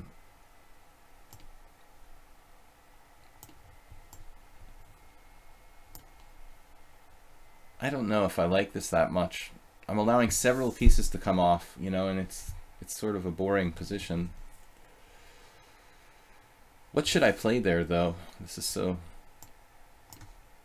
hard to decide. Like, instead of this, maybe I should play like e5. There was this, it reminds me of this Russian guy who always plays for a draw.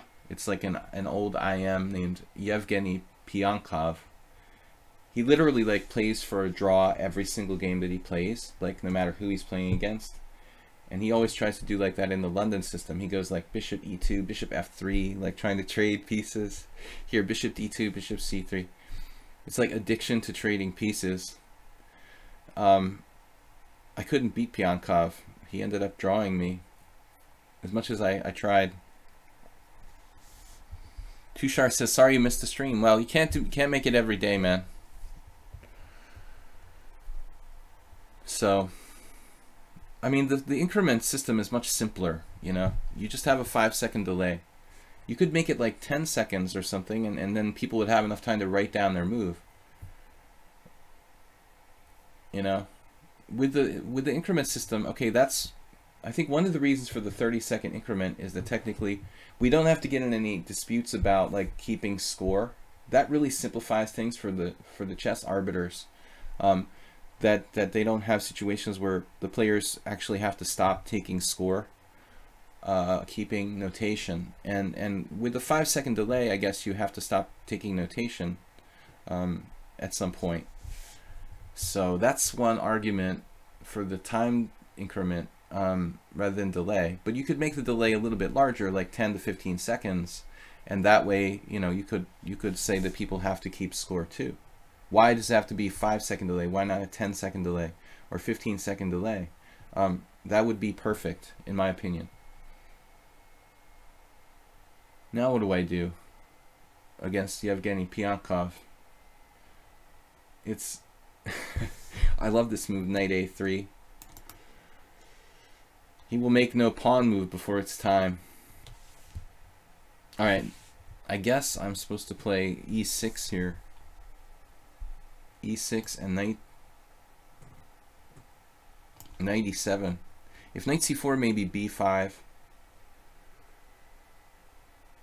It's like Robert Mondavi. What is that wine?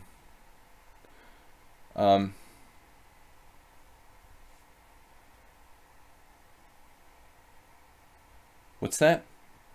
Am I into crypto? I'm just you talking to me or to other guys? I am whale.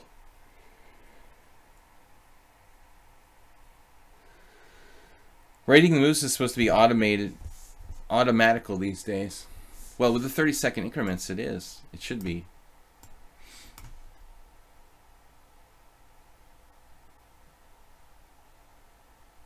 But I still think I would prefer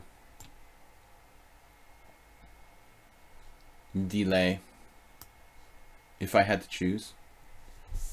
I'd rather have like a set amount of time, dude, and like be able to use the time the way I want to use the time. So give me 2 hours in 40 moves, and then like 1 hour for the rest of the game with a 15-second delay. For me, that would be like, that is the ultimate time control. 6 hours for the whole game, 3 hours for each player, plus 10 to 15-second delay to like write down the move and not lose with rook against Krivonosov or something, you know. I mean, it's that's the perfect time control. I don't want to have like 30-second increments. I want to use the time when I want to use the time. You know, if I want to use the time in the opening, let me use my 2 hours the way I want to use it, you know. 40 and 90 with a 30-second delay is actually usually adding up to 110 minutes if we play 40 moves. If we reach the 40 moves, you get 110 minutes of time. But I'd rather have 120 minutes of time and use it the way I want to use it. Yeah, a lot of people say the opposite, Arsenal fan. Like, a lot of people blunder when they use a lot of time on one move. But I think inexperienced players will make hasty moves sometimes, of course. What the heck is knight g4 about?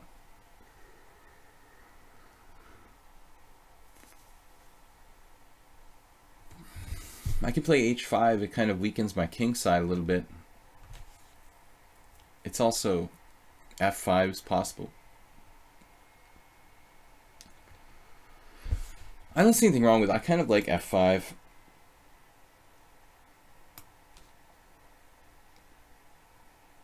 I mean, my king is only temporarily going to be hanging out here on e8. Once I've played b5, though, I think there goes castling queenside. The pawns are the soul of chess.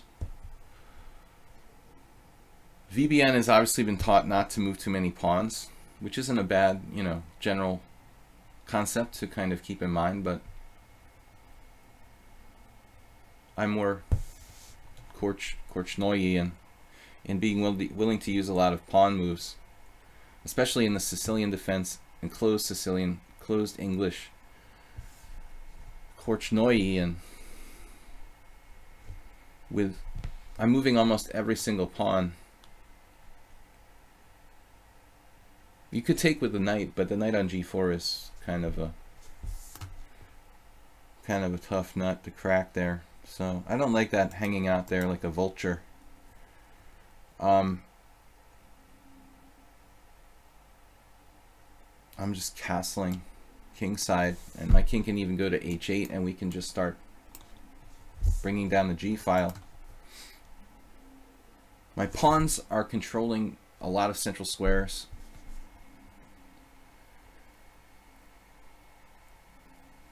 Pawn play is something that a lot of people, you know, are slow to master.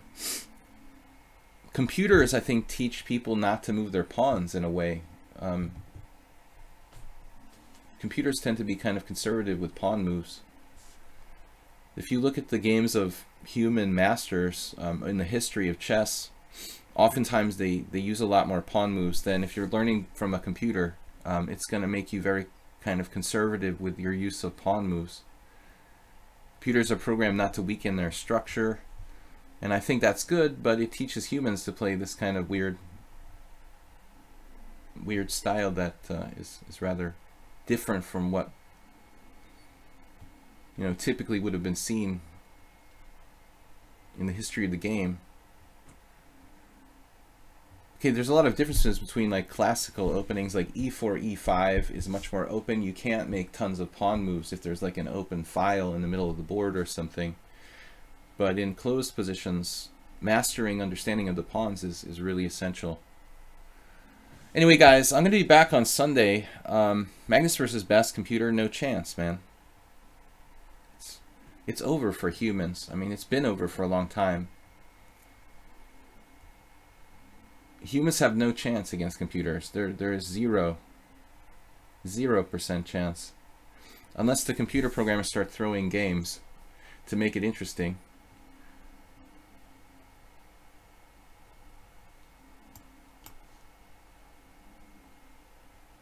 Yeah, there may be knight h3.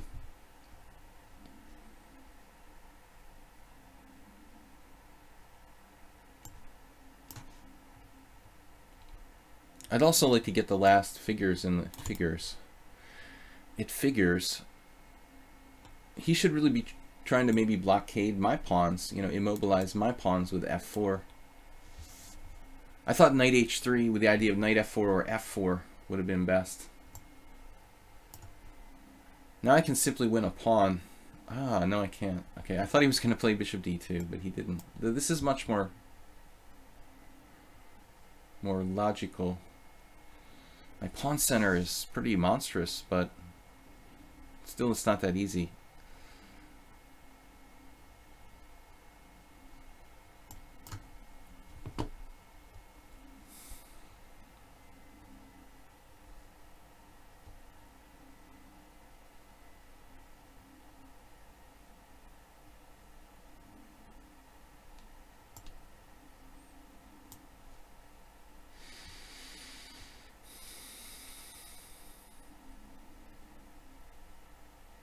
And this pawn is now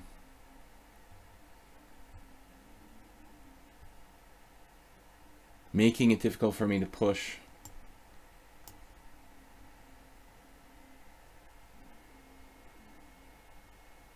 It's a very strange style that, for me, this player plays. Kind of passive and though very respecting the pawn structure. He doesn't want to make any kind of pawn weaknesses, which I understand to a certain degree.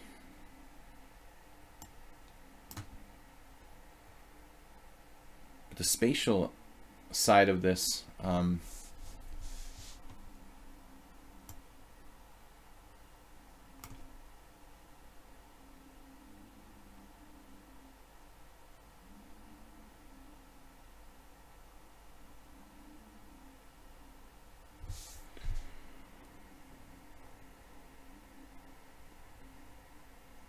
seems like a player who probably learned by playing against computers a lot, because he almost plays in the style of like a computer, in that not making any pawn weaknesses religiously. Now we finally have e4.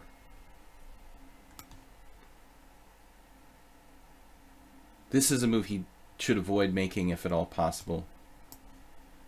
Undoubling my pawns increases the value of my position massively. He should definitely not undouble those pawns. Now d3 looks quite strong. Maybe rook c8 first.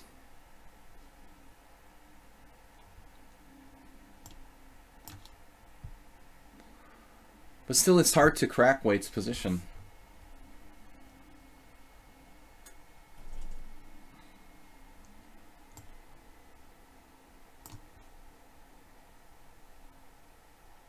Kind of lashing out with g4 is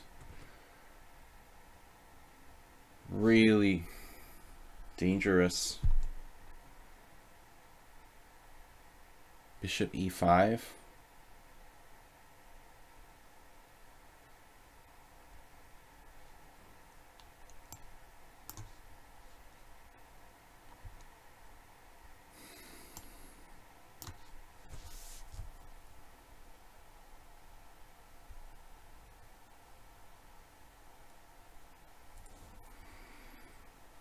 We're threatening bishop takes h2 check, and then this square just goes. So I think that white is probably lost here. Unless he can sacrifice a piece somehow, with like rook takes e4. Yeah, that's all he can do. He like has to sacrifice a piece, not recapturing on h2. Rook takes e4. And then here, I guess if I'm precise, queen b7, pinning him. Still, it's not that easy. Black would have to be very accurate to win in this position. My pieces are a little precariously placed. So anyway, guys, thanks for watching. I gotta go. Interesting stream today. The purpose of rook d8 was to defend e4, so I could push e4. This is the whole game plan there. I had to push e4. We have to overprotect d4. He had it attacked like 3 times. Anyway, guys, d3 looks strong, but I wasn't sure. So I played this preparatory rook c8 move. I don't know which was better, but I thought that d3 maybe not a big deal, you know. So anyway, guys, we'll be back on Sunday with a simul stream here. It's 6:30 p.m. CET, 20-player simul on lichess.org. Yeah, we'll be back and play that simul. And also, thanks for watching today. Thanks, Soltigo, for being here to moderate. Thanks, everybody, for playing and being with me this week. We'll ask you to subscribe also over on YouTube, Video Chess Training on YouTube, where I will upload the stream and all of my streams. Also, please support the stream by subscribing on Twitch, as many of you have. And also, if you can afford it, donate via PayPal to support the stream and the YouTube channel. So again, guys, thank you very much. We'll be back on Sunday, and have a great weekend. Bye-bye.